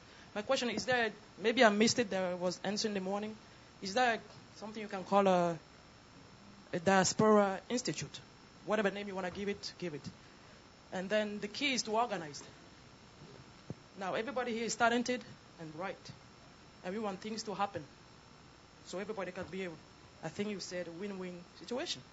Nobody wants to lose. Now, there are many interests out there at stake in the U.S. or in Africa, and particularly in Congo. But you want things to work for everybody. So I'm saying, is that Congolese diaspora? I'm sure. Or friends of Congo also joining the Congolese diaspora to make things happen in many fields, economic and health, anything. You mentioned it. On the paper here, it says discussion to, what did it say here? The workshop aims to discuss Congolese perspectives and recommendations. Okay, we all know the problems. Now we want the recommendations. So I'm saying, can we get organized? Is it possible? Congolese, non-Congolese? Yeah, Who cares if you're black or white? I think You like Congolese, so can we get organized? Is that possible? And I think once we get organized, put aside your own interest, because I have interest too. But we need to get a situation where it's a win-win situation, right? If you want to put the blanket on your side, that's fine. But don't forget, somebody else also wants the same blanket. So the only thing I'm saying is we all have good ideas, I'm sure, here, and we can all get together to do something. The politicians, it's not easy to lead a country. Anybody wants to be, it's not easy. But what I'm saying is that is it possible for the diaspora to get organized so to have an impact on the local and national government back in Congo, which will also deal with leadership here in the U.S., because the Peace Institute here is just giving us a venue to get together and to work out things, and also they can help ourselves back there. But if you send in a question, how can the Peace Institute help us? I'm not sure what's their goal here to help us. Yeah, maybe in some different ways, but American money works for American interest. So get organized, and let's try to get a win-win situation for the Congolese and also for any friends of the Congo. That's all I have to say. Thank you.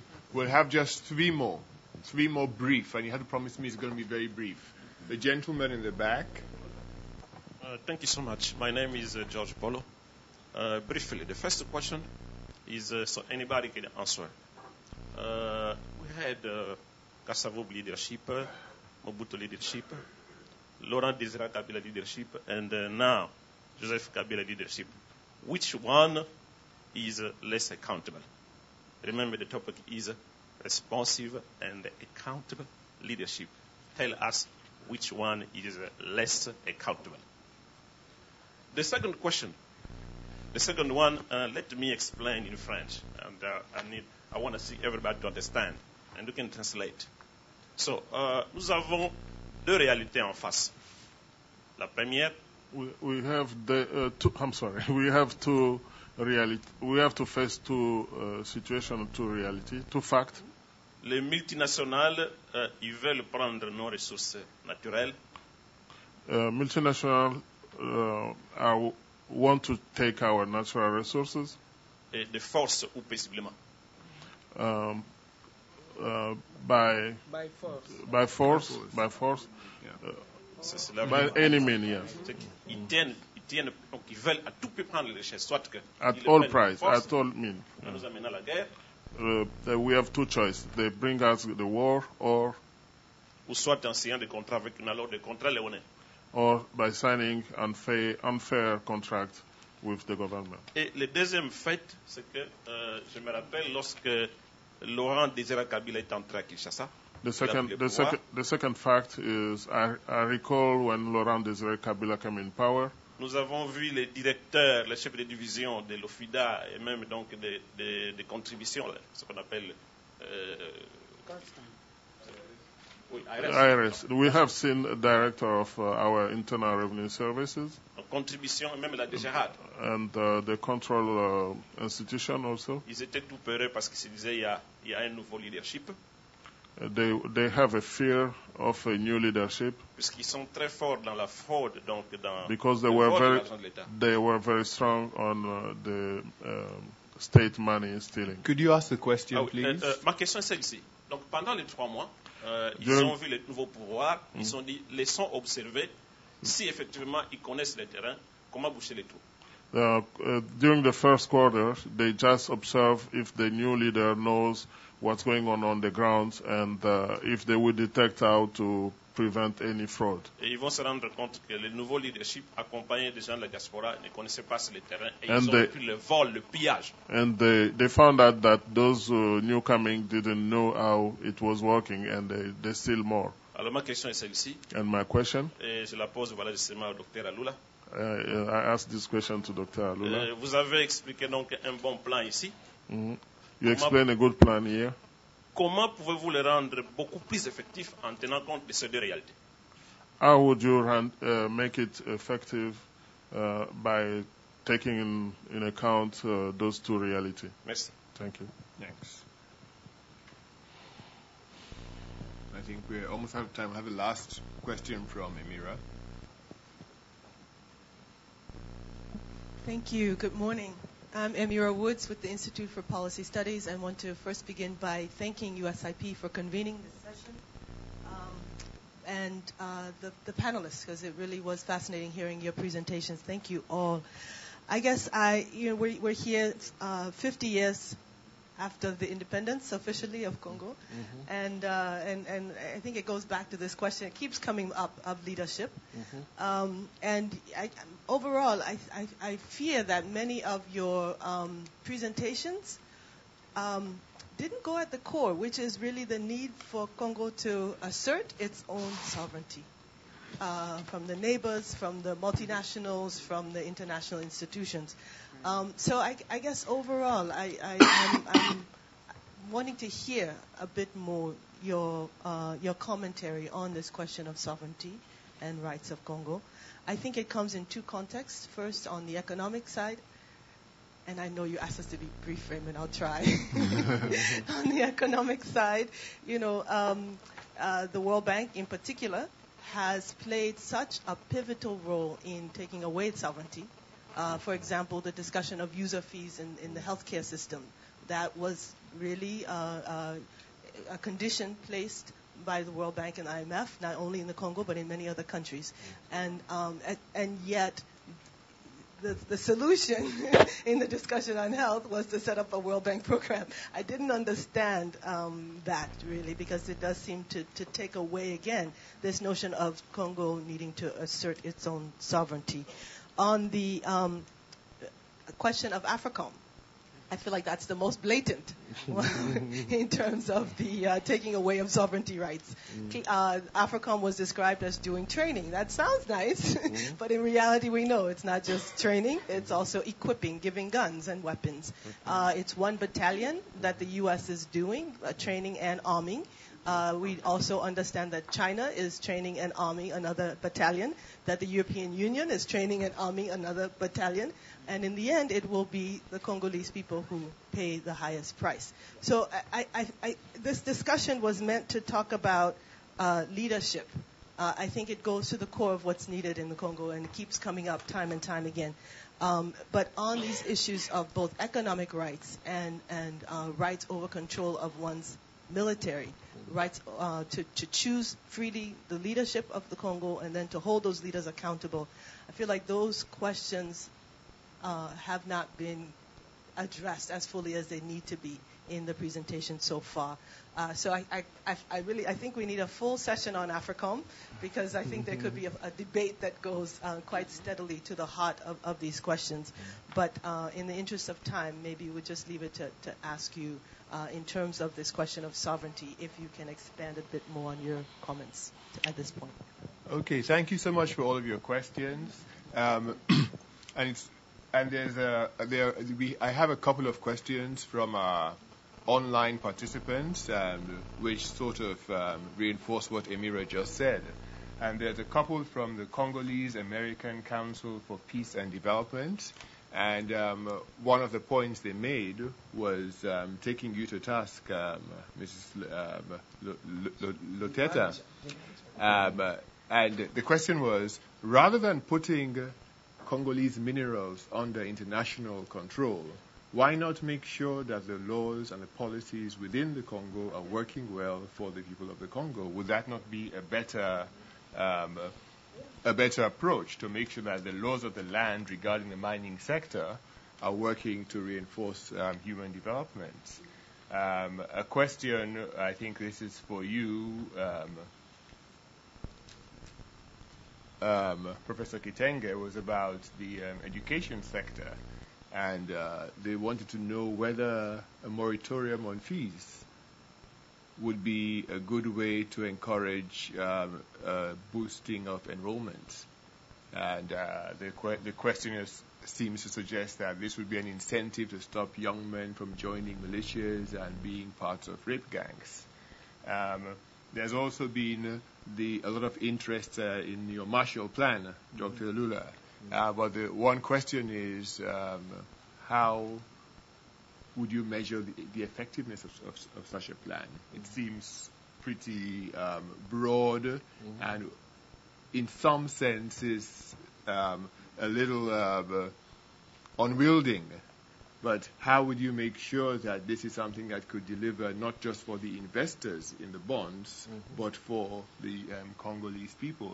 And also, have you talked to people, the potential funders you mentioned already, and what sort of response are you getting?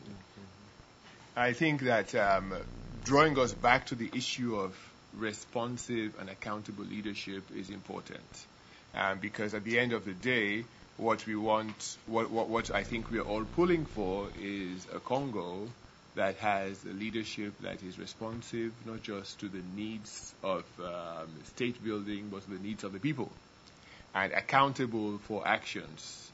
And in your concluding comments, and we'll start with you first this time and work our way down, could you take 3 to 4 minutes just saying specifically how your ideas would help buttress responsive and accountable leadership that's sustainable within the Congo context, in the economy, in the mining sector, in education, and in health? Starting with you. Okay, thank you. Sorry? You're asking a question. Apparently, people are not satisfied because none of them did respond to the questions that were. No, they're going to ask. But remaining 20 minutes, and if you have to talk as a. Well, and this motion is taking another 2 minutes. That's the problem is we had questions that went on for too long, and not giving them time to respond. So in their responses, they're going to try to address as many as possible.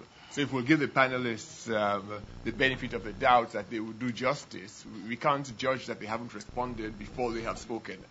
Yeah. So let's give them an opportunity to speak first, and then after we'll say they haven't responded. They've all been listening. I have respect for Kasavubu, Mobutu for the first part of his power. Laurent Desire Kabila came with some idea. He didn't have time to complete it. Second question is, how do we can take care of the effectiveness of knowing what is going on the ground? If you go there and try to implement, to work with the same system, you will fail.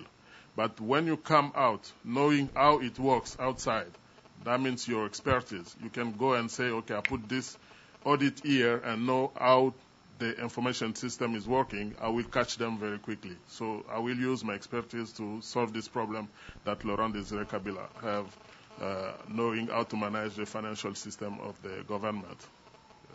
I hope I answer your question, but if you need more, we'll talk about it.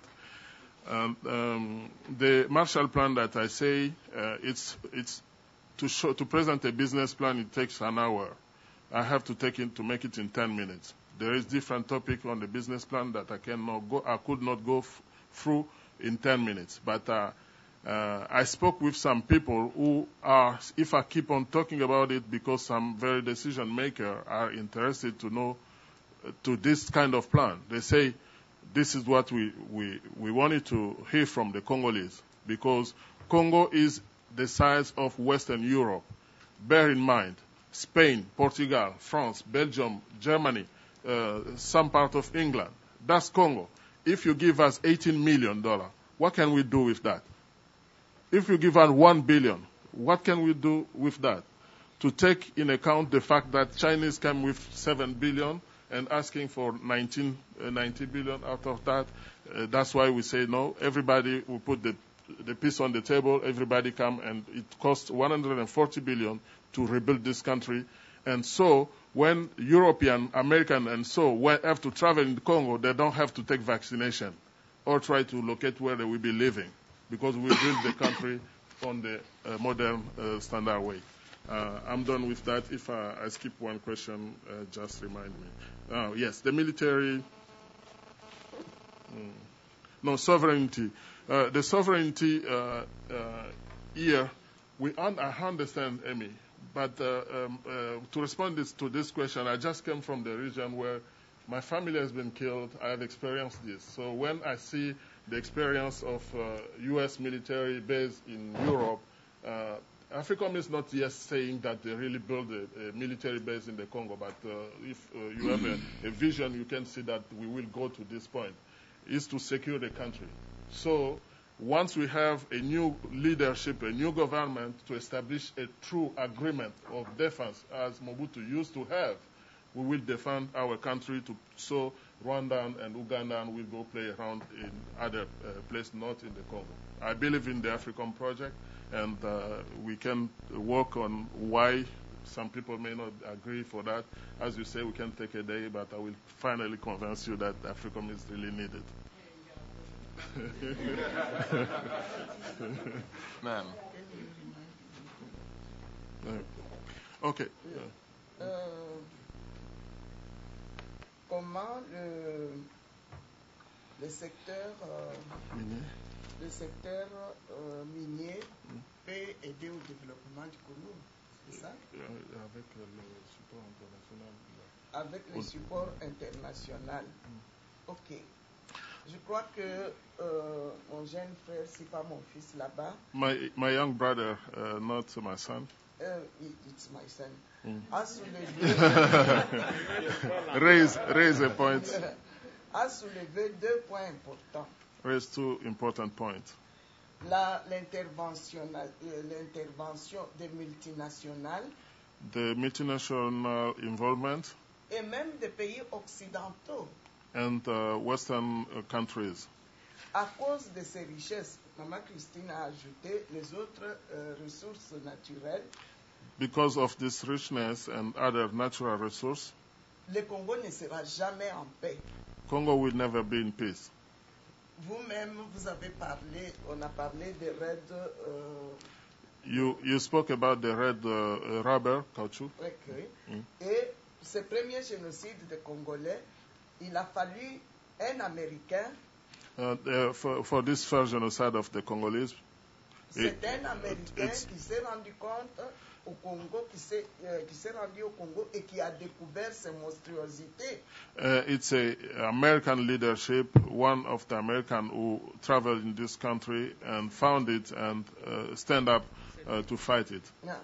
Et c'est à cause de cela que tout cela avait été arrêté avec l'intervention des Américains. That's the way everything was stopped with the American leadership. Aujourd'hui, nous nous retrouvons au même point. Today we are in the same point. Le Congo n'est pas du tout indépendant. Le Congo est pris en otage. The Congo is not free, is taken in hostage. C'est ça? Yeah. Et tout ce qui se fait au Congo est décidé. On a parlé de la Constitution. La Constitution a été écrite en Europe. Everything that is about the Congo is done outside the country. The Constitution was written in Europe. Le code minier, avec toutes les conséquences qu'on connaît aujourd'hui, écrit en Europe. Mining code written in Europe. L'Europe, surtout la Belgique, décide de qui on veut mettre à la tête de ce pays-là. The European country and especially Belgium decide who they will put to lead in this country. C'est ça le grand problème avec le Congo. That's the big problem with Congo today. Comment je suis arrivé des fois à proposer des solutions extrêmes. Sometimes I come with some solution very extreme. En disant actuellement au Congo, saying actually in Congo, on n'a pas besoin de leaders politiques. We don't need political leader. Parce qu'ils sont facilement influençables. Because they are easily influenceable. Pourquoi ne pas mettre à la tête de ces pays un collègue d'experts? Why don't we put a committee of experts to lead the country? Pour, dans un premier temps, in the first step, remettre les infrastructures de gestion qui n'existent plus. To put back all the management infrastructure that no longer exist. Aujourd'hui, on peut mettre quelqu'un d'intelligent. Il l'a souligné. Avec tous ces moyens qu'on a trouvés de corruption, de détournement, il n'arrivera pas à faire quelque chose. Today we can put some very wise or smart guy to lead this country, but with all the means of corruption and everything on the ground, it will never be successful. J'ai travaillé pendant presque 20 ans à la JCAMIN. I spent 20 years at the JCAMIN. Et disons, le budget de l'État and the state budget dépendait de 80% de produits JCAMIN. Rely on 80% of the revenue from JCAMIN. Et il y avait de par le service, la JCAMIN faisait vivre aussi beaucoup de compagnies jusqu'au bas à travers le Congo. And the JCAMIN from its product and services around was really helping so many small business all around the country. On a décidé de casser la JCAMIN. They decided to break the JCAMIN. On a cassé l'économie du Congo. It broke down the Congo economy. On a cassé la vie de plusieurs familles. The life of many families has been broken. En prenant toutes ces décisions-là, quels sont les experts congolais qui ont été associés à cela? By taking those kind of decisions, who are those Congolese experts who have been involved in such kind of decision? Je pense que nous sommes au point de départ où aujourd'hui les Congolais seuls ne peuvent pas s'en sortir. We are in a point where the Congolese cannot really succeed by themselves. Nous allons auprès de ceux-là qui sont à la base de toute cette situation et négocier avec eux. We have to go to those people who are responsible of this situation and negotiate with them. Moi, je crois que c'est la seule solution. That's the only solution in which I believe.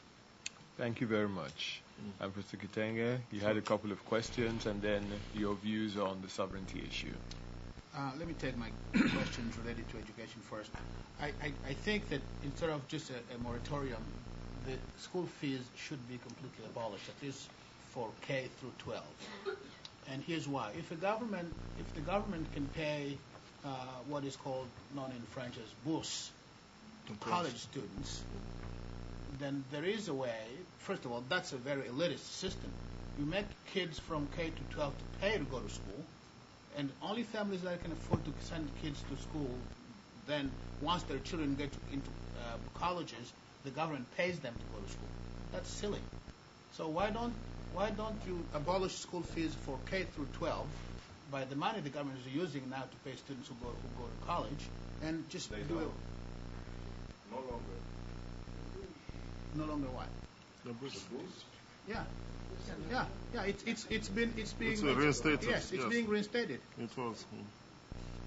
So if we can do away with that's one thing. The other thing is the country is being helped to negotiate its foreign debt. The money that's going to be forgiven. Clear. Right. The government should use that money to help kids not to pay school fees at all.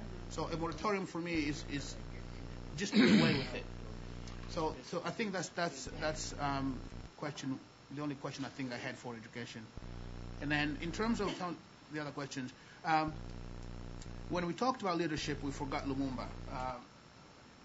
In my judgment, Lumumba, I think, was perhaps one of the strongest leaders the country has had. Sure, Kasavubu was president, but Lumumba played, a significant role in helping the country be moved forward, although in a very short time. Mobutu started well. I'm not sure his intentions were good, but he studied well, and then we know what happened. Kabila, the father, is or was in large measures responsible for much of the trouble we're having today. Because of his thirst for power, he brought in people who shouldn't have come to the country in the first place, and now we're having problems, getting rid of them. And his the other Kabila, no comment. Right? So that's as far as leadership is concerned. The issue of sovereignty. The issue of sovereignty is a very important issue as far as the country. And I have to say that when we basically give up the right to run our own country, I am uncomfortable with the idea of saying that we as a people cannot do anything to change what's going on in the country. Sure, we have the things we have, but we are not the only country in the world which possesses all the minerals and wealth. Angola is running its own country. Angola has its own leaders.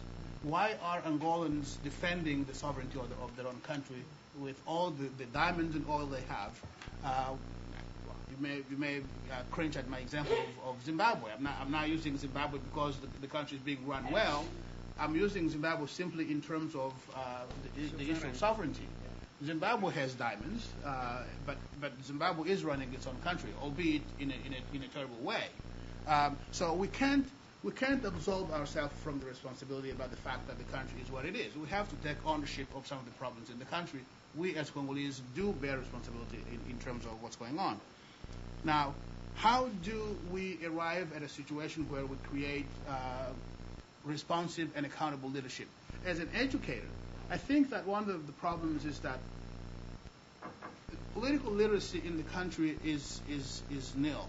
People don't vote because they understand the issues, because they believe in the ideas that are being presented to them. People vote based on ethnic politics.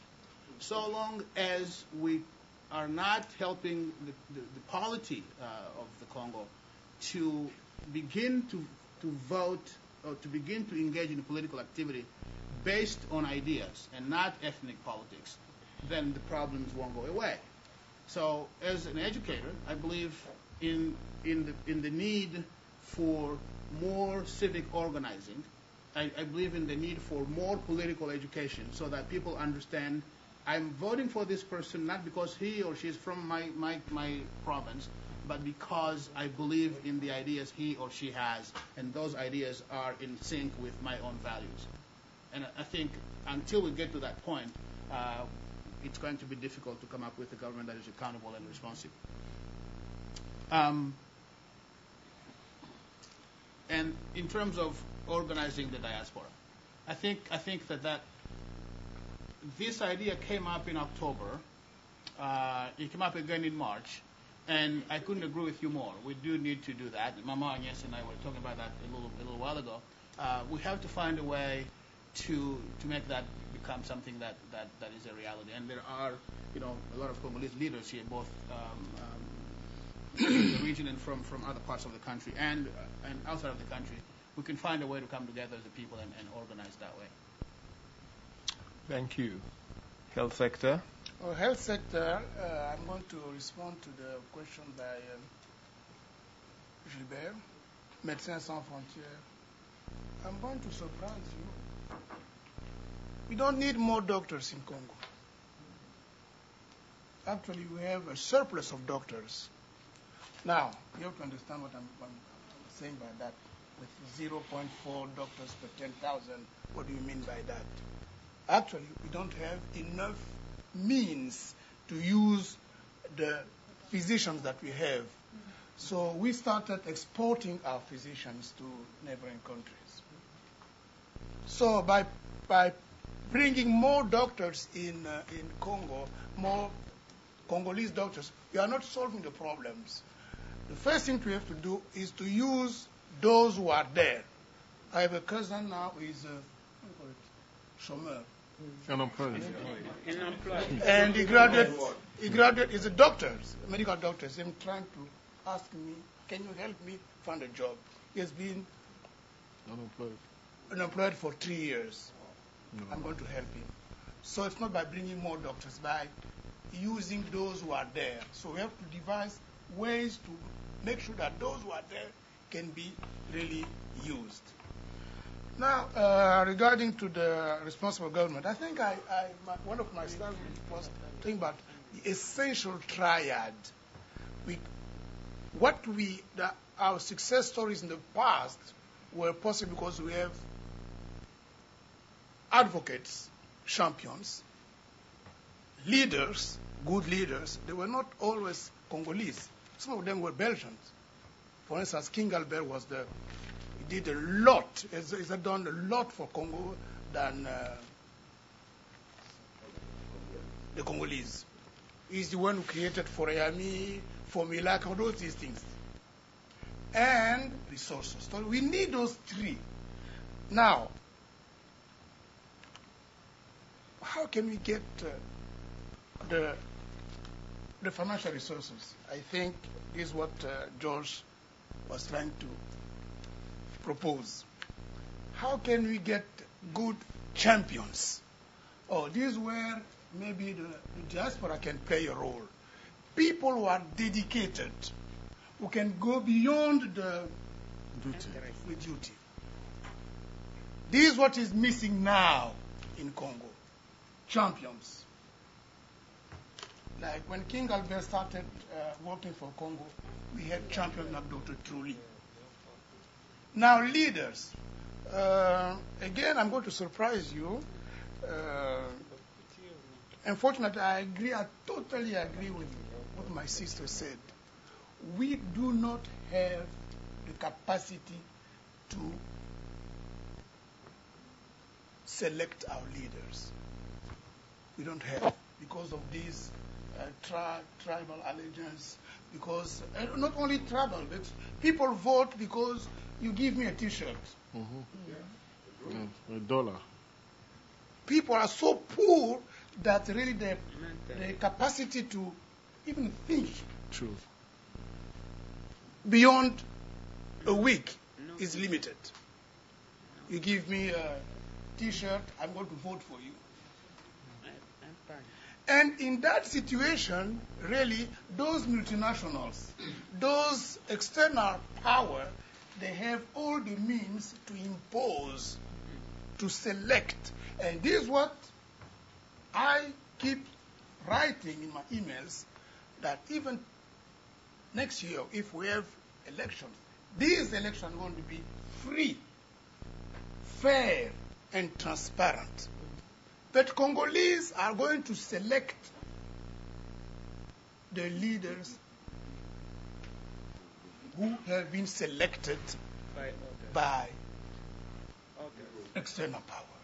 There is no way you can go around that. It will take some time when you train our young people to become good voters. Now, meanwhile, what can we achieve? This is why we are really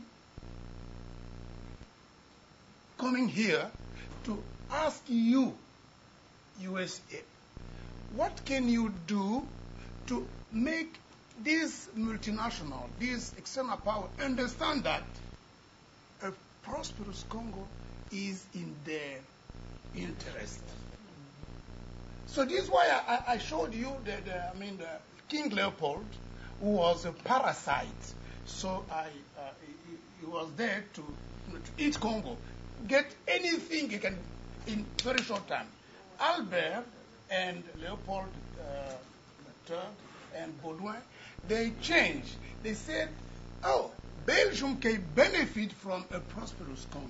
So this is the message maybe we should translate to this multinational power. They can benefit more from a prosperous Congo. But unfortunately, we Congolese, we don't have now the means to select the leaders that really can help us.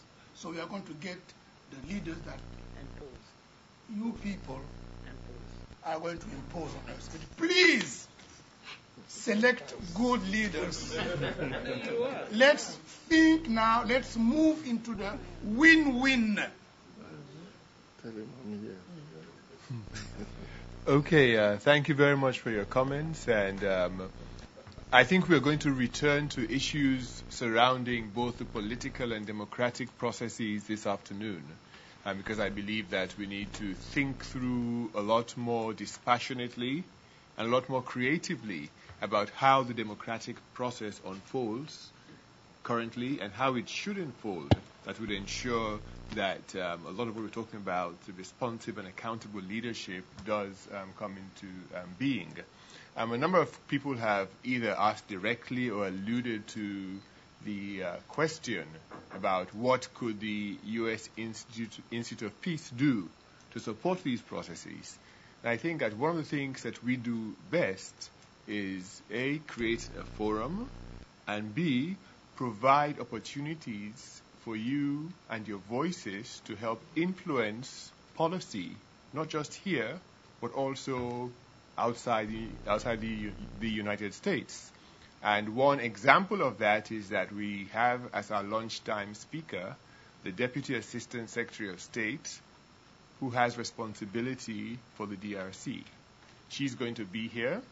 She's going to listen to your questions, and she's going to respond to your questions to provide you with a better idea about where U.S. policy is going vis-a-vis the DRC, and how your excellent ideas could be integrated into strategies for lasting and effective change in your country.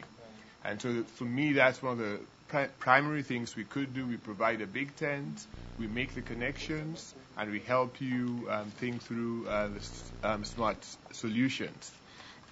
So here's what I'm going to propose. We have a light lunch prepared.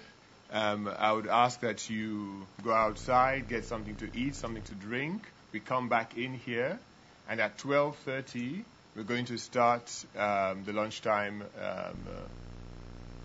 speaker session, and Ms. Page would make a brief presentation and then engage you for an hour. And then at 1:30, we would have the second panel that would focus on political and security issues. And so before we close, join me once again in thanking our excellent panel. And also thanking our live webcast viewers who've been sending very, very, very, very good questions. I hope that you found your questions answered and that you continue and that you join us for the lunchtime discussion. Unfortunately, we can't send you guys lunch, but you'll join us for the lunchtime session and also for the afternoon panel. Thank you very much. We'll reconvene at 12:30. Thank you.